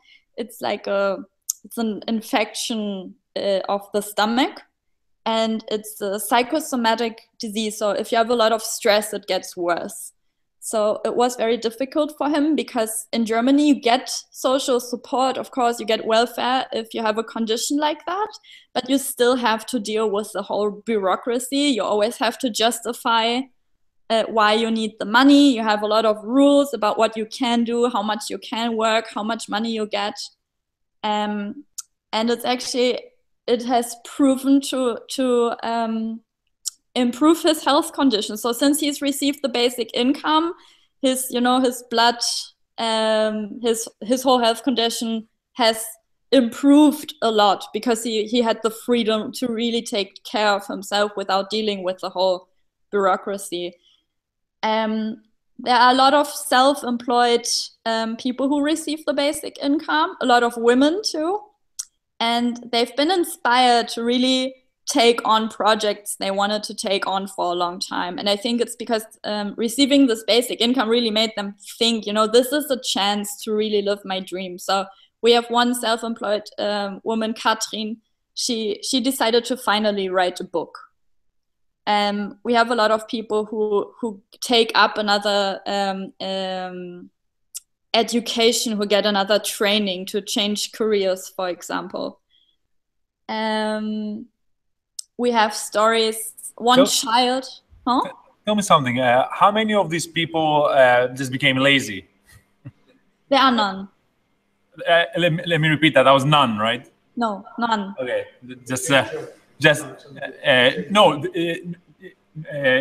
They're asking. You said basically none of these people became lazy, no. but most of these people either went into education or tried a new job or tried a new project, right? Yes. Okay. I just wanted to point that out. The opposite. It didn't make them lazy. In the beginning, a lot of these people report to us that it puts a lot of pressure on them, actually, especially in the beginning, because they feel, oh my God, I have this money now, this was crowdfunded, this was paid for by other people, and I have to somehow prove that I'm worthy of this chance. I have to prove that I make something of myself. You have the opposite. Them out. so what you're saying is that we actually had the opposite result rather than actually people being lazy. They wanted to. They became empowered. They wanted to make something of themselves. Exactly. I have a question from the audience because this is starting to make people, I guess, curious. So I just want to bring this lady right here. Can you say your name and introduce yourself? Hi, I'm Angela. I just wanted to know, obviously, I'm sure you are recording the socio-economic groups of people who are actually participating in the raffle. I'm imagining in the UK, where I'm from, that the lowest socio-economic groups would not be participating in a raffle of that sort. I can't imagine them going online to do that. And therefore, you're saying the majority are not being lazy. The lesser educated, the lower socioeconomic groups, are they participating, and are you including what they would do in those circumstances? They are participating. So the range of people that participate is really, really broad. We have old people, we have young people, we have academics, we have self-employed people, we have unemployed people, we have sick people, we have children. It's great to hear. Yeah. Yes, and there are a lot of people who are stuck in the welfare system at the moment, for example, which is okay, but it's in the UK where you have sanctions, for example. We have another project with which we fight these sanctions, and there are a lot of people. It actually breaks my heart from time to time because they write us their stories, and they write us really long emails, and they're like, oh my God, your project gives me so much hope, because there are people like you who really believe that humans are good, and they tell us, you know, how much they hope to win, so they can finally, I don't know, go on a vacation after years, or get their driver's license after 40 years of not having one. So it's not really like an elite project. Yeah, it's really diverse, and the winners are also really diverse. I could imagine that some sectors of society that I have worked with would need a lot of time to turn around that approach. Like you, I believe humans are good, and I think they would, but I think because of the way that they have been approached in the past by society, they would not. They would be quite negative and take advantage at first. That's why I'm interested in that. There's a gentleman here just asking me to extend and say you're also taking into account a variety of educational levels, I assume. Yeah, I can give you one story of a guy. I'll let you. Yeah, there's another story of someone who, when he received the basic income, he was in a withdrawal process from alcohol, and he had a lot of issues with the job welfare system before. You know, he did a lot of like shitty jobs, helping out now and then, but didn't really have a proper career or anything. And he didn't have time to really get the orientation he needed, because he was forced to do all these jobs he actually didn't want to do, you know, help people move and stuff like that. And during the year of basic income, he didn't only get clean, but he said he wanted to become like a system administrator, because he liked to work with computers. And he really used the year he trained himself in that time to become an IT administrator. And at the end of the year, he found a job in that field. And since then, like, he's worked in this field and had like found a full-time employment, which for which he didn't get the help before, but this intrinsic motivation was enough, apparently, and the basic income, like, to get him back on his feet.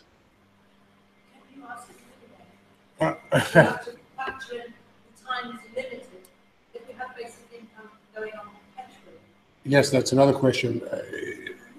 If the basic income will go on perpetually to these people, or at some point it stops.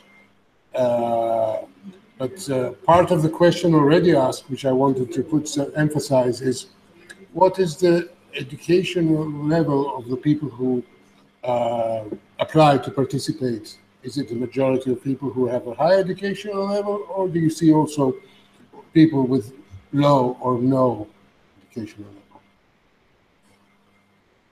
As I said before, it's not only people with a high educational level. It's everyone, really.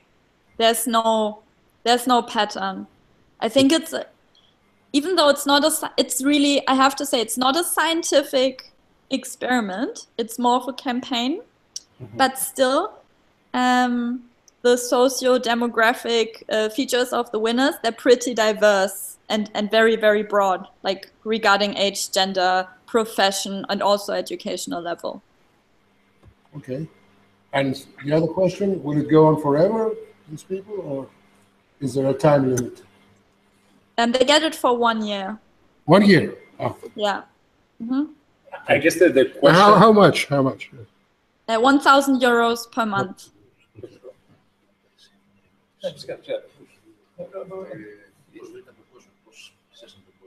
Για να κάνουμε το crowdfunding.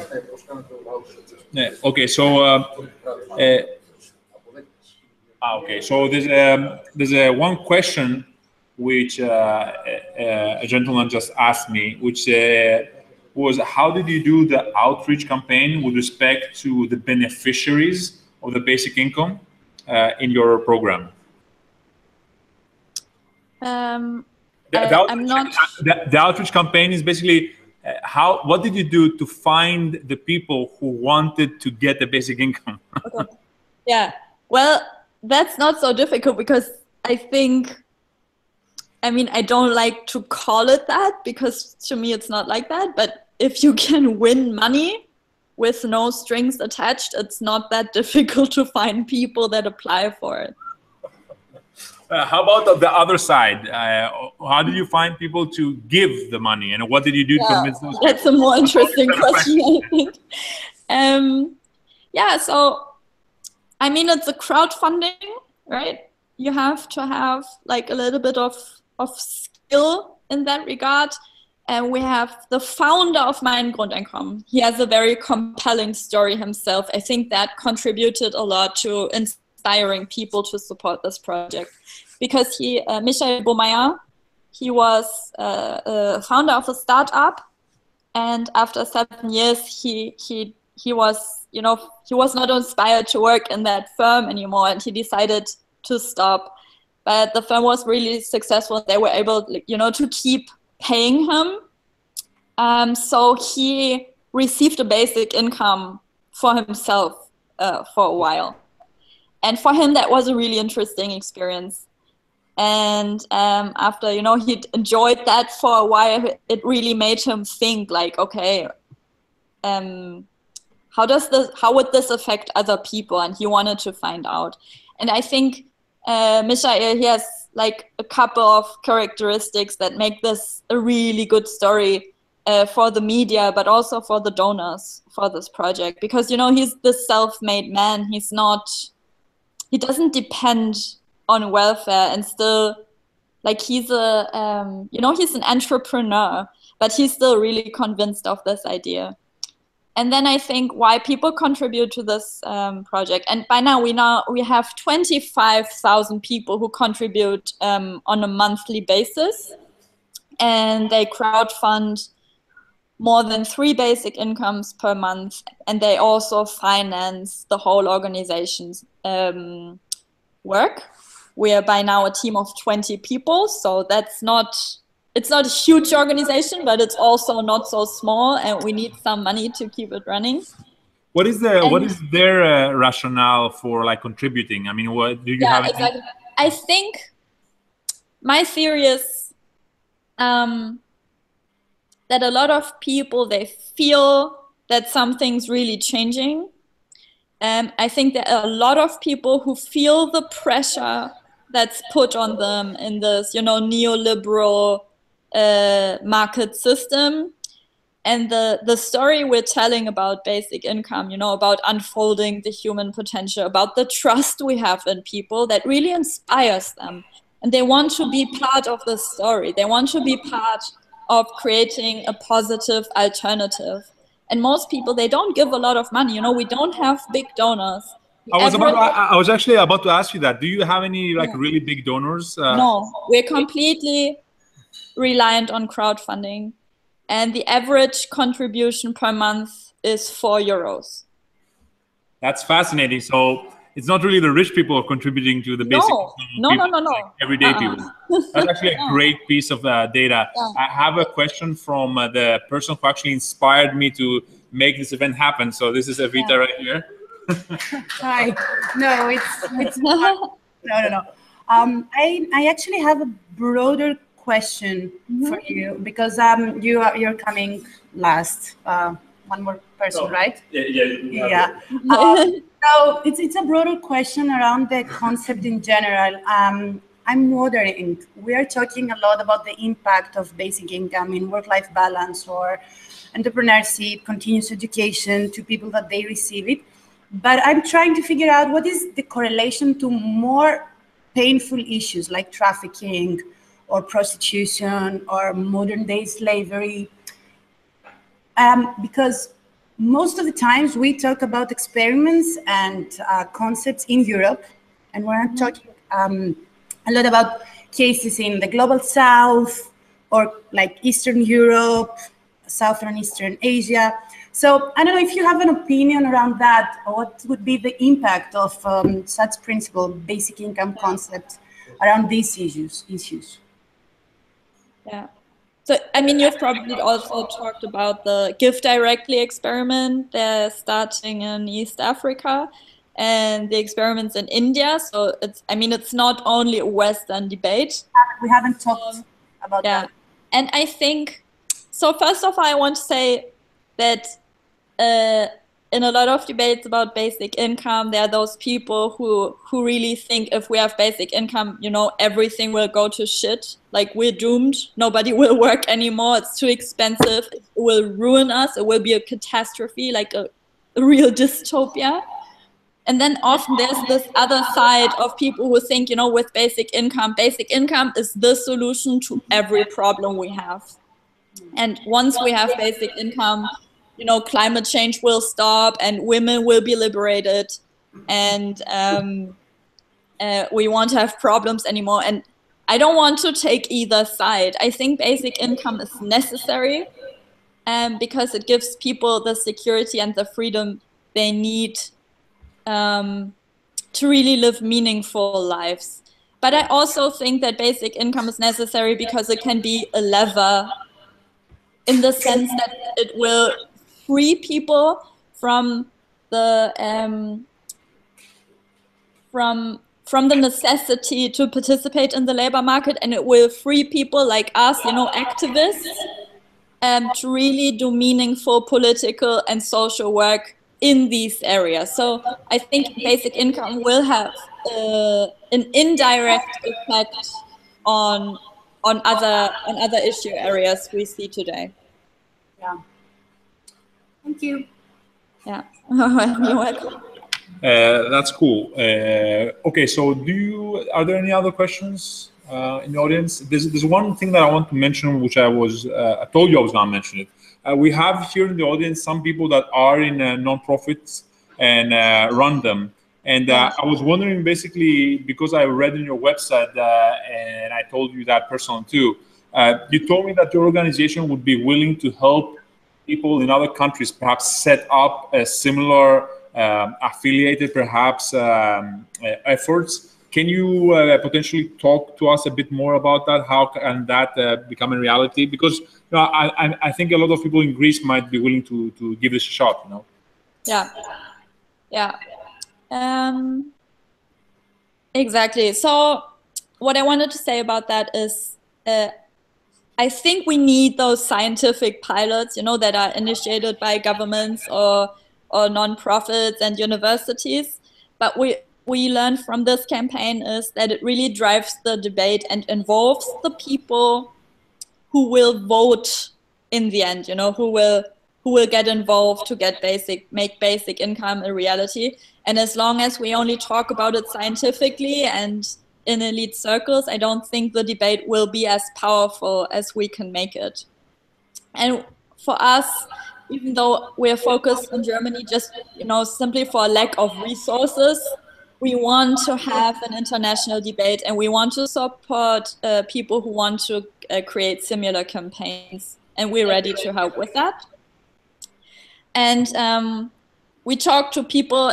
We try to start this thing in the US. They crowdfunded their first basic income, but it didn't really work out so well. So what I want to say is, don't underestimate that this kind of project, even though the idea is very simple, it requires a very specific set of skills in the founding team. You need to know about how to campaign, how to crowdfund, because crowdfunding requires a very specific style of authentic personal communication. You need to know how to involve the people in your campaign. You need to have really good project management skills and organizational building skills. And most importantly, the thing we also underestimated, and which we have been struggling for a while now, is you need the right IT infrastructure to manage a crowd like that. 350,000 people on a website, regular raffles, giving them the raffle numbers and everything. This really needs to be set up really well. So it's not something you can just start like that. But if you think you have the right people, or you think you can find the right people, and it would be really cool to have someone with a cool story to tell, related to this topic, like Michael's story with his own, self-made entrepreneur basic income story. We're really happy to talk to you. We would visit you, or you could visit us in Berlin. We're really open to talk, and our goal is really to set up this kind of organization everywhere and to scale it in this way. We have no interest in, owning the idea. I actually know the founder of I think the largest Greek crowdfunding platform. I know him personally, so perhaps I could talk to him and that would be, convince him something to like partner. that. That would be cool. So that could be one thing. Last question, because I know that Mr. Dragoumis also wants to talk about his experiences. I wonder, did you reach out to Indiegogo or Kickstarter for help on the technology side? Because I can see them jumping in this opportunity just for marketing reasons. Did you try that? No, we didn't, because our website is really special because we have this community idea. We have people, when they register on our website, they ask what they want to do with the basic income. They give the answers. We try to track their raffle numbers, and we want to involve them more like a little social network. And we're close now to the relaunch of the new version of the website, which will work better, hopefully, because at the moment it's really buggy and it's really stressing us out. But we're confident that this will change in a month or two. Yeah. Well, perhaps one thing you could do if you want to have this expand rapidly is to kind of white label it, but you can put your name on it. So perhaps with a click of a few buttons, another hub in Greece or Spain or whatever could easily locally adapt it and run the same engine. That would be the most optimal. Goal. The goal is with the new website, this website we run now was coded by the founder in a month, and he never expected it to grow this big. So this is why we're having these problems. But the new version of the website, we really plan to make it adaptable for others, so they don't have to go through the same struggle we did, and they can just reuse it, rebrand it, adjust it to the specific situation or their specific focus. And once it's available, it will make things very, very much easier for everyone who wants to copy my basic income. Yeah, that's definitely the goal. So for everyone who's interested in setting that up, I would just suggest to contact me or my colleague who's responsible for the internationalization, and we will keep you updated about the progress with the software and how we can work together, and ideally how to get together personally, because at some point I think that's really helpful. I can probably help you with that. I mean, one of the things that I think I sent you via the email is that I organized this event as an ambassador of the 1000 Network, and the 1000 Network is it might be a good time to actually say what the 1000 Network is, because it is essentially right now about 1,200 young people from all over the world trying to change the world, either by entrepreneurship or art or activism. So in some sense, I think that they will be really happy to help to make this work internationally. So we'll definitely keep in touch. I know it's 10:36 and I've already kind of abused your time, but if I'm on my couch, it's okay. I guess if there's no other questions, I should there's one more question. Okay, so there's one more question. So I'm gonna have this gentleman here. Hi, I'm with a web series called Surviving Capitalism, and first thing it's survivingcapitalism.com. I'd love to interview some of your people. We'll be in Berlin from the 19th to the 23rd, if possible. Yeah. And then the other question I have is, I've done a lot of interviews where we ask people what they're going through and what they have to do to get by. And you hear a lot of stories about people doing 3 jobs, about relationships falling apart. I think that this is the positive side. And so I guess my question is, what are the surprises and findings of what happens to people when they get money in their pockets, besides just following their dreams? What's the thing that surprised you guys the most? I think one of the most interesting stories is a child winner, Robin. I think he was 7 or 8 when he got the basic income. He's like from a non-academic background, but the family has a lot of pressure because they built a house, and the women, the mother, she stayed at home to raise the children. The man goes to work, you know. Mm-hmm. And the mother, she got to manage the money for the son. Wow. And what she tells us is that this changed the whole power dynamic within the family, because she got very much like more confident towards her husband, and more independent because she had like this own income. And they really invested it in their family and in the hobbies for the kids, you know, to take off some pressure to go on a vacation and everything. But I found that really interesting because it's subtle, you know, it's not the most obvious thing. Right. But it also tells us a lot about basic income, and basic income, and especially in relation to capitalism, we think about that a lot, of course. It's not that obvious in the campaign, but in our team, it's like the topic. Basic income asks the power question, you know, it turns upside down the whole power dynamic within society, which makes it so appealing for us. Mm-hmm. Within families, towards your employer, of course, because it gives you the power to leave. It gives you the power to say no and to really do what you want to do. And I think for me, that's the most fascinating result of the experiment. Thank you. Yeah, you're welcome. I'll get connected with this guy. Sure. Well, this was great. Thank you so much for sharing like a real experiment that's happening in the real world rather than just in the textbooks. Thank you for sharing your time and your experience. I'm just going to give you like a round of applause from me and the audience. So now I'm going to basically hand it over to Mr. Dragoumis, who's going to give a little overview of Basic Income Greece and what they've done. And one of his chief complaints, if I'm not mistaken, is... You will say that, exactly. Yeah. Okay, so thank you. I know you're on your couch. You can stay and listen if you want to. It's up to you. But yeah, I'm going to give it over to Mr. Dragoumis right now. Okay? Okay.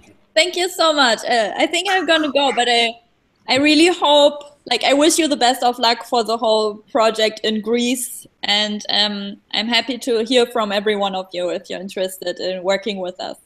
Sure, thank you. Bye. Bye. Right, so this is you. It's me. Okay. I recognize myself. Okay, well, you can address the audience. You can do it in both English and Greek. It's up to the audience. I think there are some... people who don't speak Greek. That's true. That's true. So I'll do it in English. I'll do it in English. Everybody speaks English. Huh? Yeah. Before I start telling a little bit what we did in Greece, I'd like to say one word. The word is emancipation. That's the effect of having a universal basic income, having some things, basic things covered. So, from what we have seen and from what we heard today and from all the experiments which have been done, people don't actually get lazy. It doesn't happen but they change jobs. They leave a job which is unpleasant and choose another one, or they can choose their boss, or they have a better opportunity to choose the conditions under which they work. So that changes a lot of things, like Meera said. It indirectly has many effects, which, of course, some of them may be predicted, some may be unpredictable. Like, I think, being the salary of a street cleaner may have to rise because fewer people will want to do that job. So in Greece, 2013, we started as a small team to take part in the citizens initiative to gather signatures throughout Europe to get the basic income discussed at the European Parliament. That was the point at which we gathered. We were a team of 3, 4, 5, 6 people, and we worked for about 2 years. Now we're dispersed. I'll tell you a bit about what the limitations to our work in Greece was. One thing was that in order to sign to give your signature for the Citizens Initiative campaign, you had to give your ID number. So many people thought that, oh, what's this? I don't really want to get. So that was a limiting factor, I think, to getting many signatures. Because on the other hand, you would think that Greece, country in crisis, and with such an idea, people would go, oh, wow, this is a very good idea, let's go for it. But it wasn't that way. Greece is a very divided in ideological camps. There is the right wing with, let's say, the traditional conservatives and the neoliberal part of it, and on the other hand, the left wing. On the right, people would just say, well, giving money to people which is not related to work is a very bad idea, we don't want to talk about it, we don't want to hear about it. So it was very difficult to get into, with a few exceptions, into that. On the other hand, from the left, you could hear things like, what? You give money to rich people? What are you talking about? I mean, this is, why? This is crazy. You have to have conditions. How can you give money to the guy who has 10 villas and 50 hotels? Well, you try to explain, but the point is that it's unconditional. It's exactly the point. It has to be equal to everybody. But it's very difficult to get this message to people who have been used to the kind of ideology of the left. In fact, the strong point for me of universal basic income, which is that it's an idea that's either right-wing or left, became here the weak point, because nobody likes something which is, let's say, neutral. And we had extreme points of view, like, well, what we want to do is to overthrow capitalism. You'll be giving this bad capitalist money to people, and therefore you will preserve this bad system. So we had many difficulties.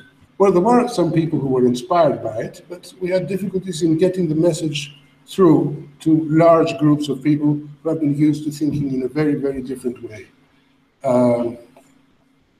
Well, in theory, we still are a group in Greece, but we haven't been. We had some. Everybody had his job, other things to do. So right now we haven't been doing very much.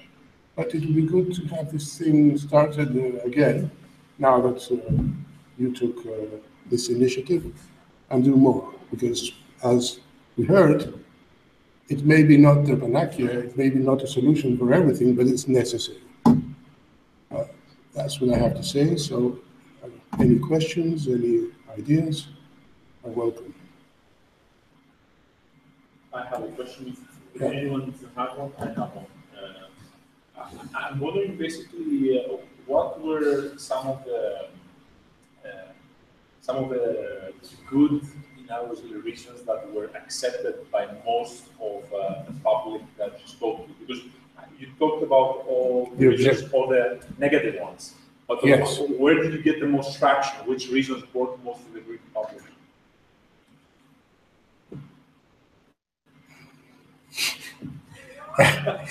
I'm trying to think about them. Okay, but I'm a bit of a pessimist. But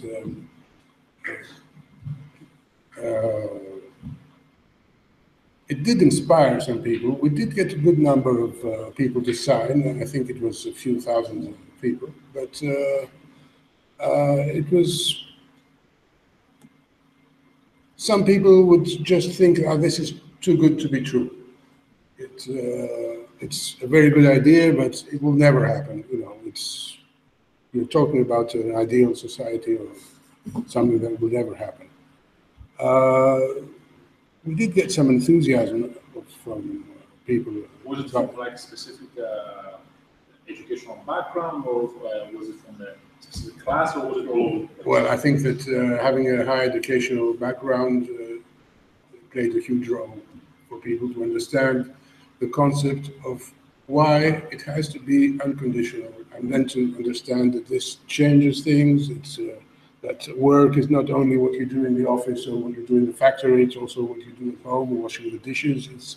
You have to change the way you view your everyday life. So for people to make the shift, they have already to have worked somehow on the idea or thought about it. So people of a lower educational level, I don't think it's easy for them to have an immediate understanding. Maybe you have some experience from explain a bit more about because Christos had an experience in Katerini and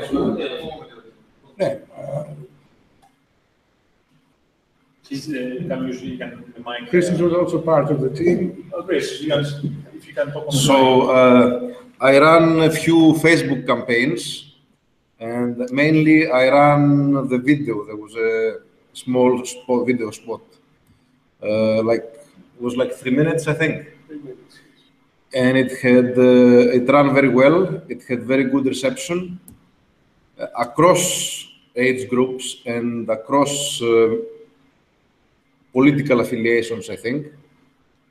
Of course, the campaign was targeted within Greece and English-speaking people, because it was mainly the page I used was English speakers. But of course, all the positive acceptance of the campaign did not necessarily translate into signatures or more members in the team. But on Facebook, it was very well received, the video and the whole idea.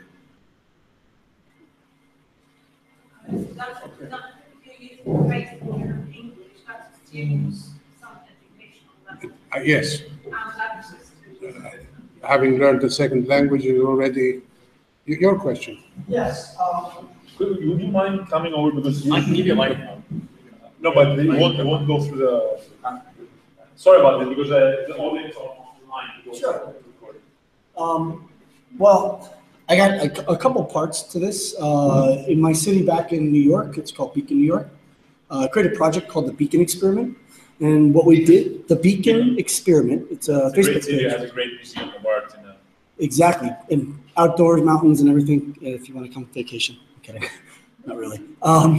But we did something with Facebook groups. And the point being, this might be something that we could share with you and with other people around the planet, is that we got 60% of our city using Facebook groups in what I would call hyper-local disintermediation. That's where we cut out the middlemen that we normally have to pay to market to. So Facebook wants, $10 for 4,000 views of an ad or a video campaign. And of that 4,000 views, you'll probably get 600 people watching for 3 seconds. So they're not even really consuming the content. And so the way that we could reach people was by creating Facebook groups. And the way that we create Facebook groups that people come into them is we use kind of guerrilla marketing, search engine optimization. So what would somebody type in each city to find something very specific? Well, in Beacon, we did buy, sell, trade. We did Beacon Works, which is hyper-local jobs listings. We did tool exchanges. We did Beacon Votes, which the long tail of the project, I think somebody said about 30 years. We're trying to create a direct democracy. And by using people's habit of social media, which they're on, we can then slowly train them to become more civically involved with real identity. And so I'm sharing that with you because I think that it's really important that everyone out there understand that it takes time. And if you go on Facebook, which everyone is, it's the largest part of the global population, we can actually hijack a behavior and get it out there. And then the other part I wanted to just suggest is when I keep listening to people talk about basic income and people are like, what is this? And why would I do this? It's because somebody else is controlling what we would call the narrative of what work is. And I think the easiest argument to getting rid of even fighting people over the right for basic income is redefining what the word work is, and that's it. And then we don't even have to fight with them. And it's like straightforward. This is a new way of thinking. Maybe that's a good starting point. Instead of talking about basic income, we should start talking about what is work. Exactly. Yeah. And then you don't have to fight. Maybe it's that's a good idea. Thank you. We did use Facebook in our campaign and the Facebook groups. But as you said, it did not translate into signatures because we're trying to yeah, so events, then you do Facebook events, and you actually call people to action. And we did physical events too in various places. But I think that the point with signatures is that people are suspicious of giving their ID. That was, I heard that many times. And why would I give I don't want to, okay, I signed, but I don't want to give my ID number to those obscure people who are up in Brussels. But if you had offered them basic income, like money, they would probably like. we couldn't offer basic income. Well, any other questions? Okay, fine. Thank you. And I think. Sorry, hold on, Philip. Warm things up again. Let's see how we can do it. Thank you so much for coming. Thank you. Well, for whoever is watching, this concludes our event. Thank you so much for joining. This event is also going to be available online later for viewing in case you want to review some of the points, because it's not only live streaming, but it keeps a record of it. So whoever basically wants a record of it, I can just go to the same address. I'm going to post it on the event page and can come view it later or share it. So thanks. I'm going to stop the broadcast right now. And also, before I forget, I want to thank Stavros Messinis of the Cube for generously providing the space. And for Evita for inspiring with her suggestion of doing this as the first basically talk. As I said, this is part of and this event was organized because I'm an ambassador for 1000 Network. The 1000 Network is a group of extraordinary people around the world who try to change it in meaningful ways. It doesn't matter where you're from. It doesn't matter what you believe in, what's your sexual orientation, what's your race. And you can still join and try to change the world with us. So whoever's interested to learn more about it can catch me later after the podcast. So that's pretty much it. I'm going to stop the broadcast right now. Thank you all for watching if you're there online. So that's pretty much it. Bye.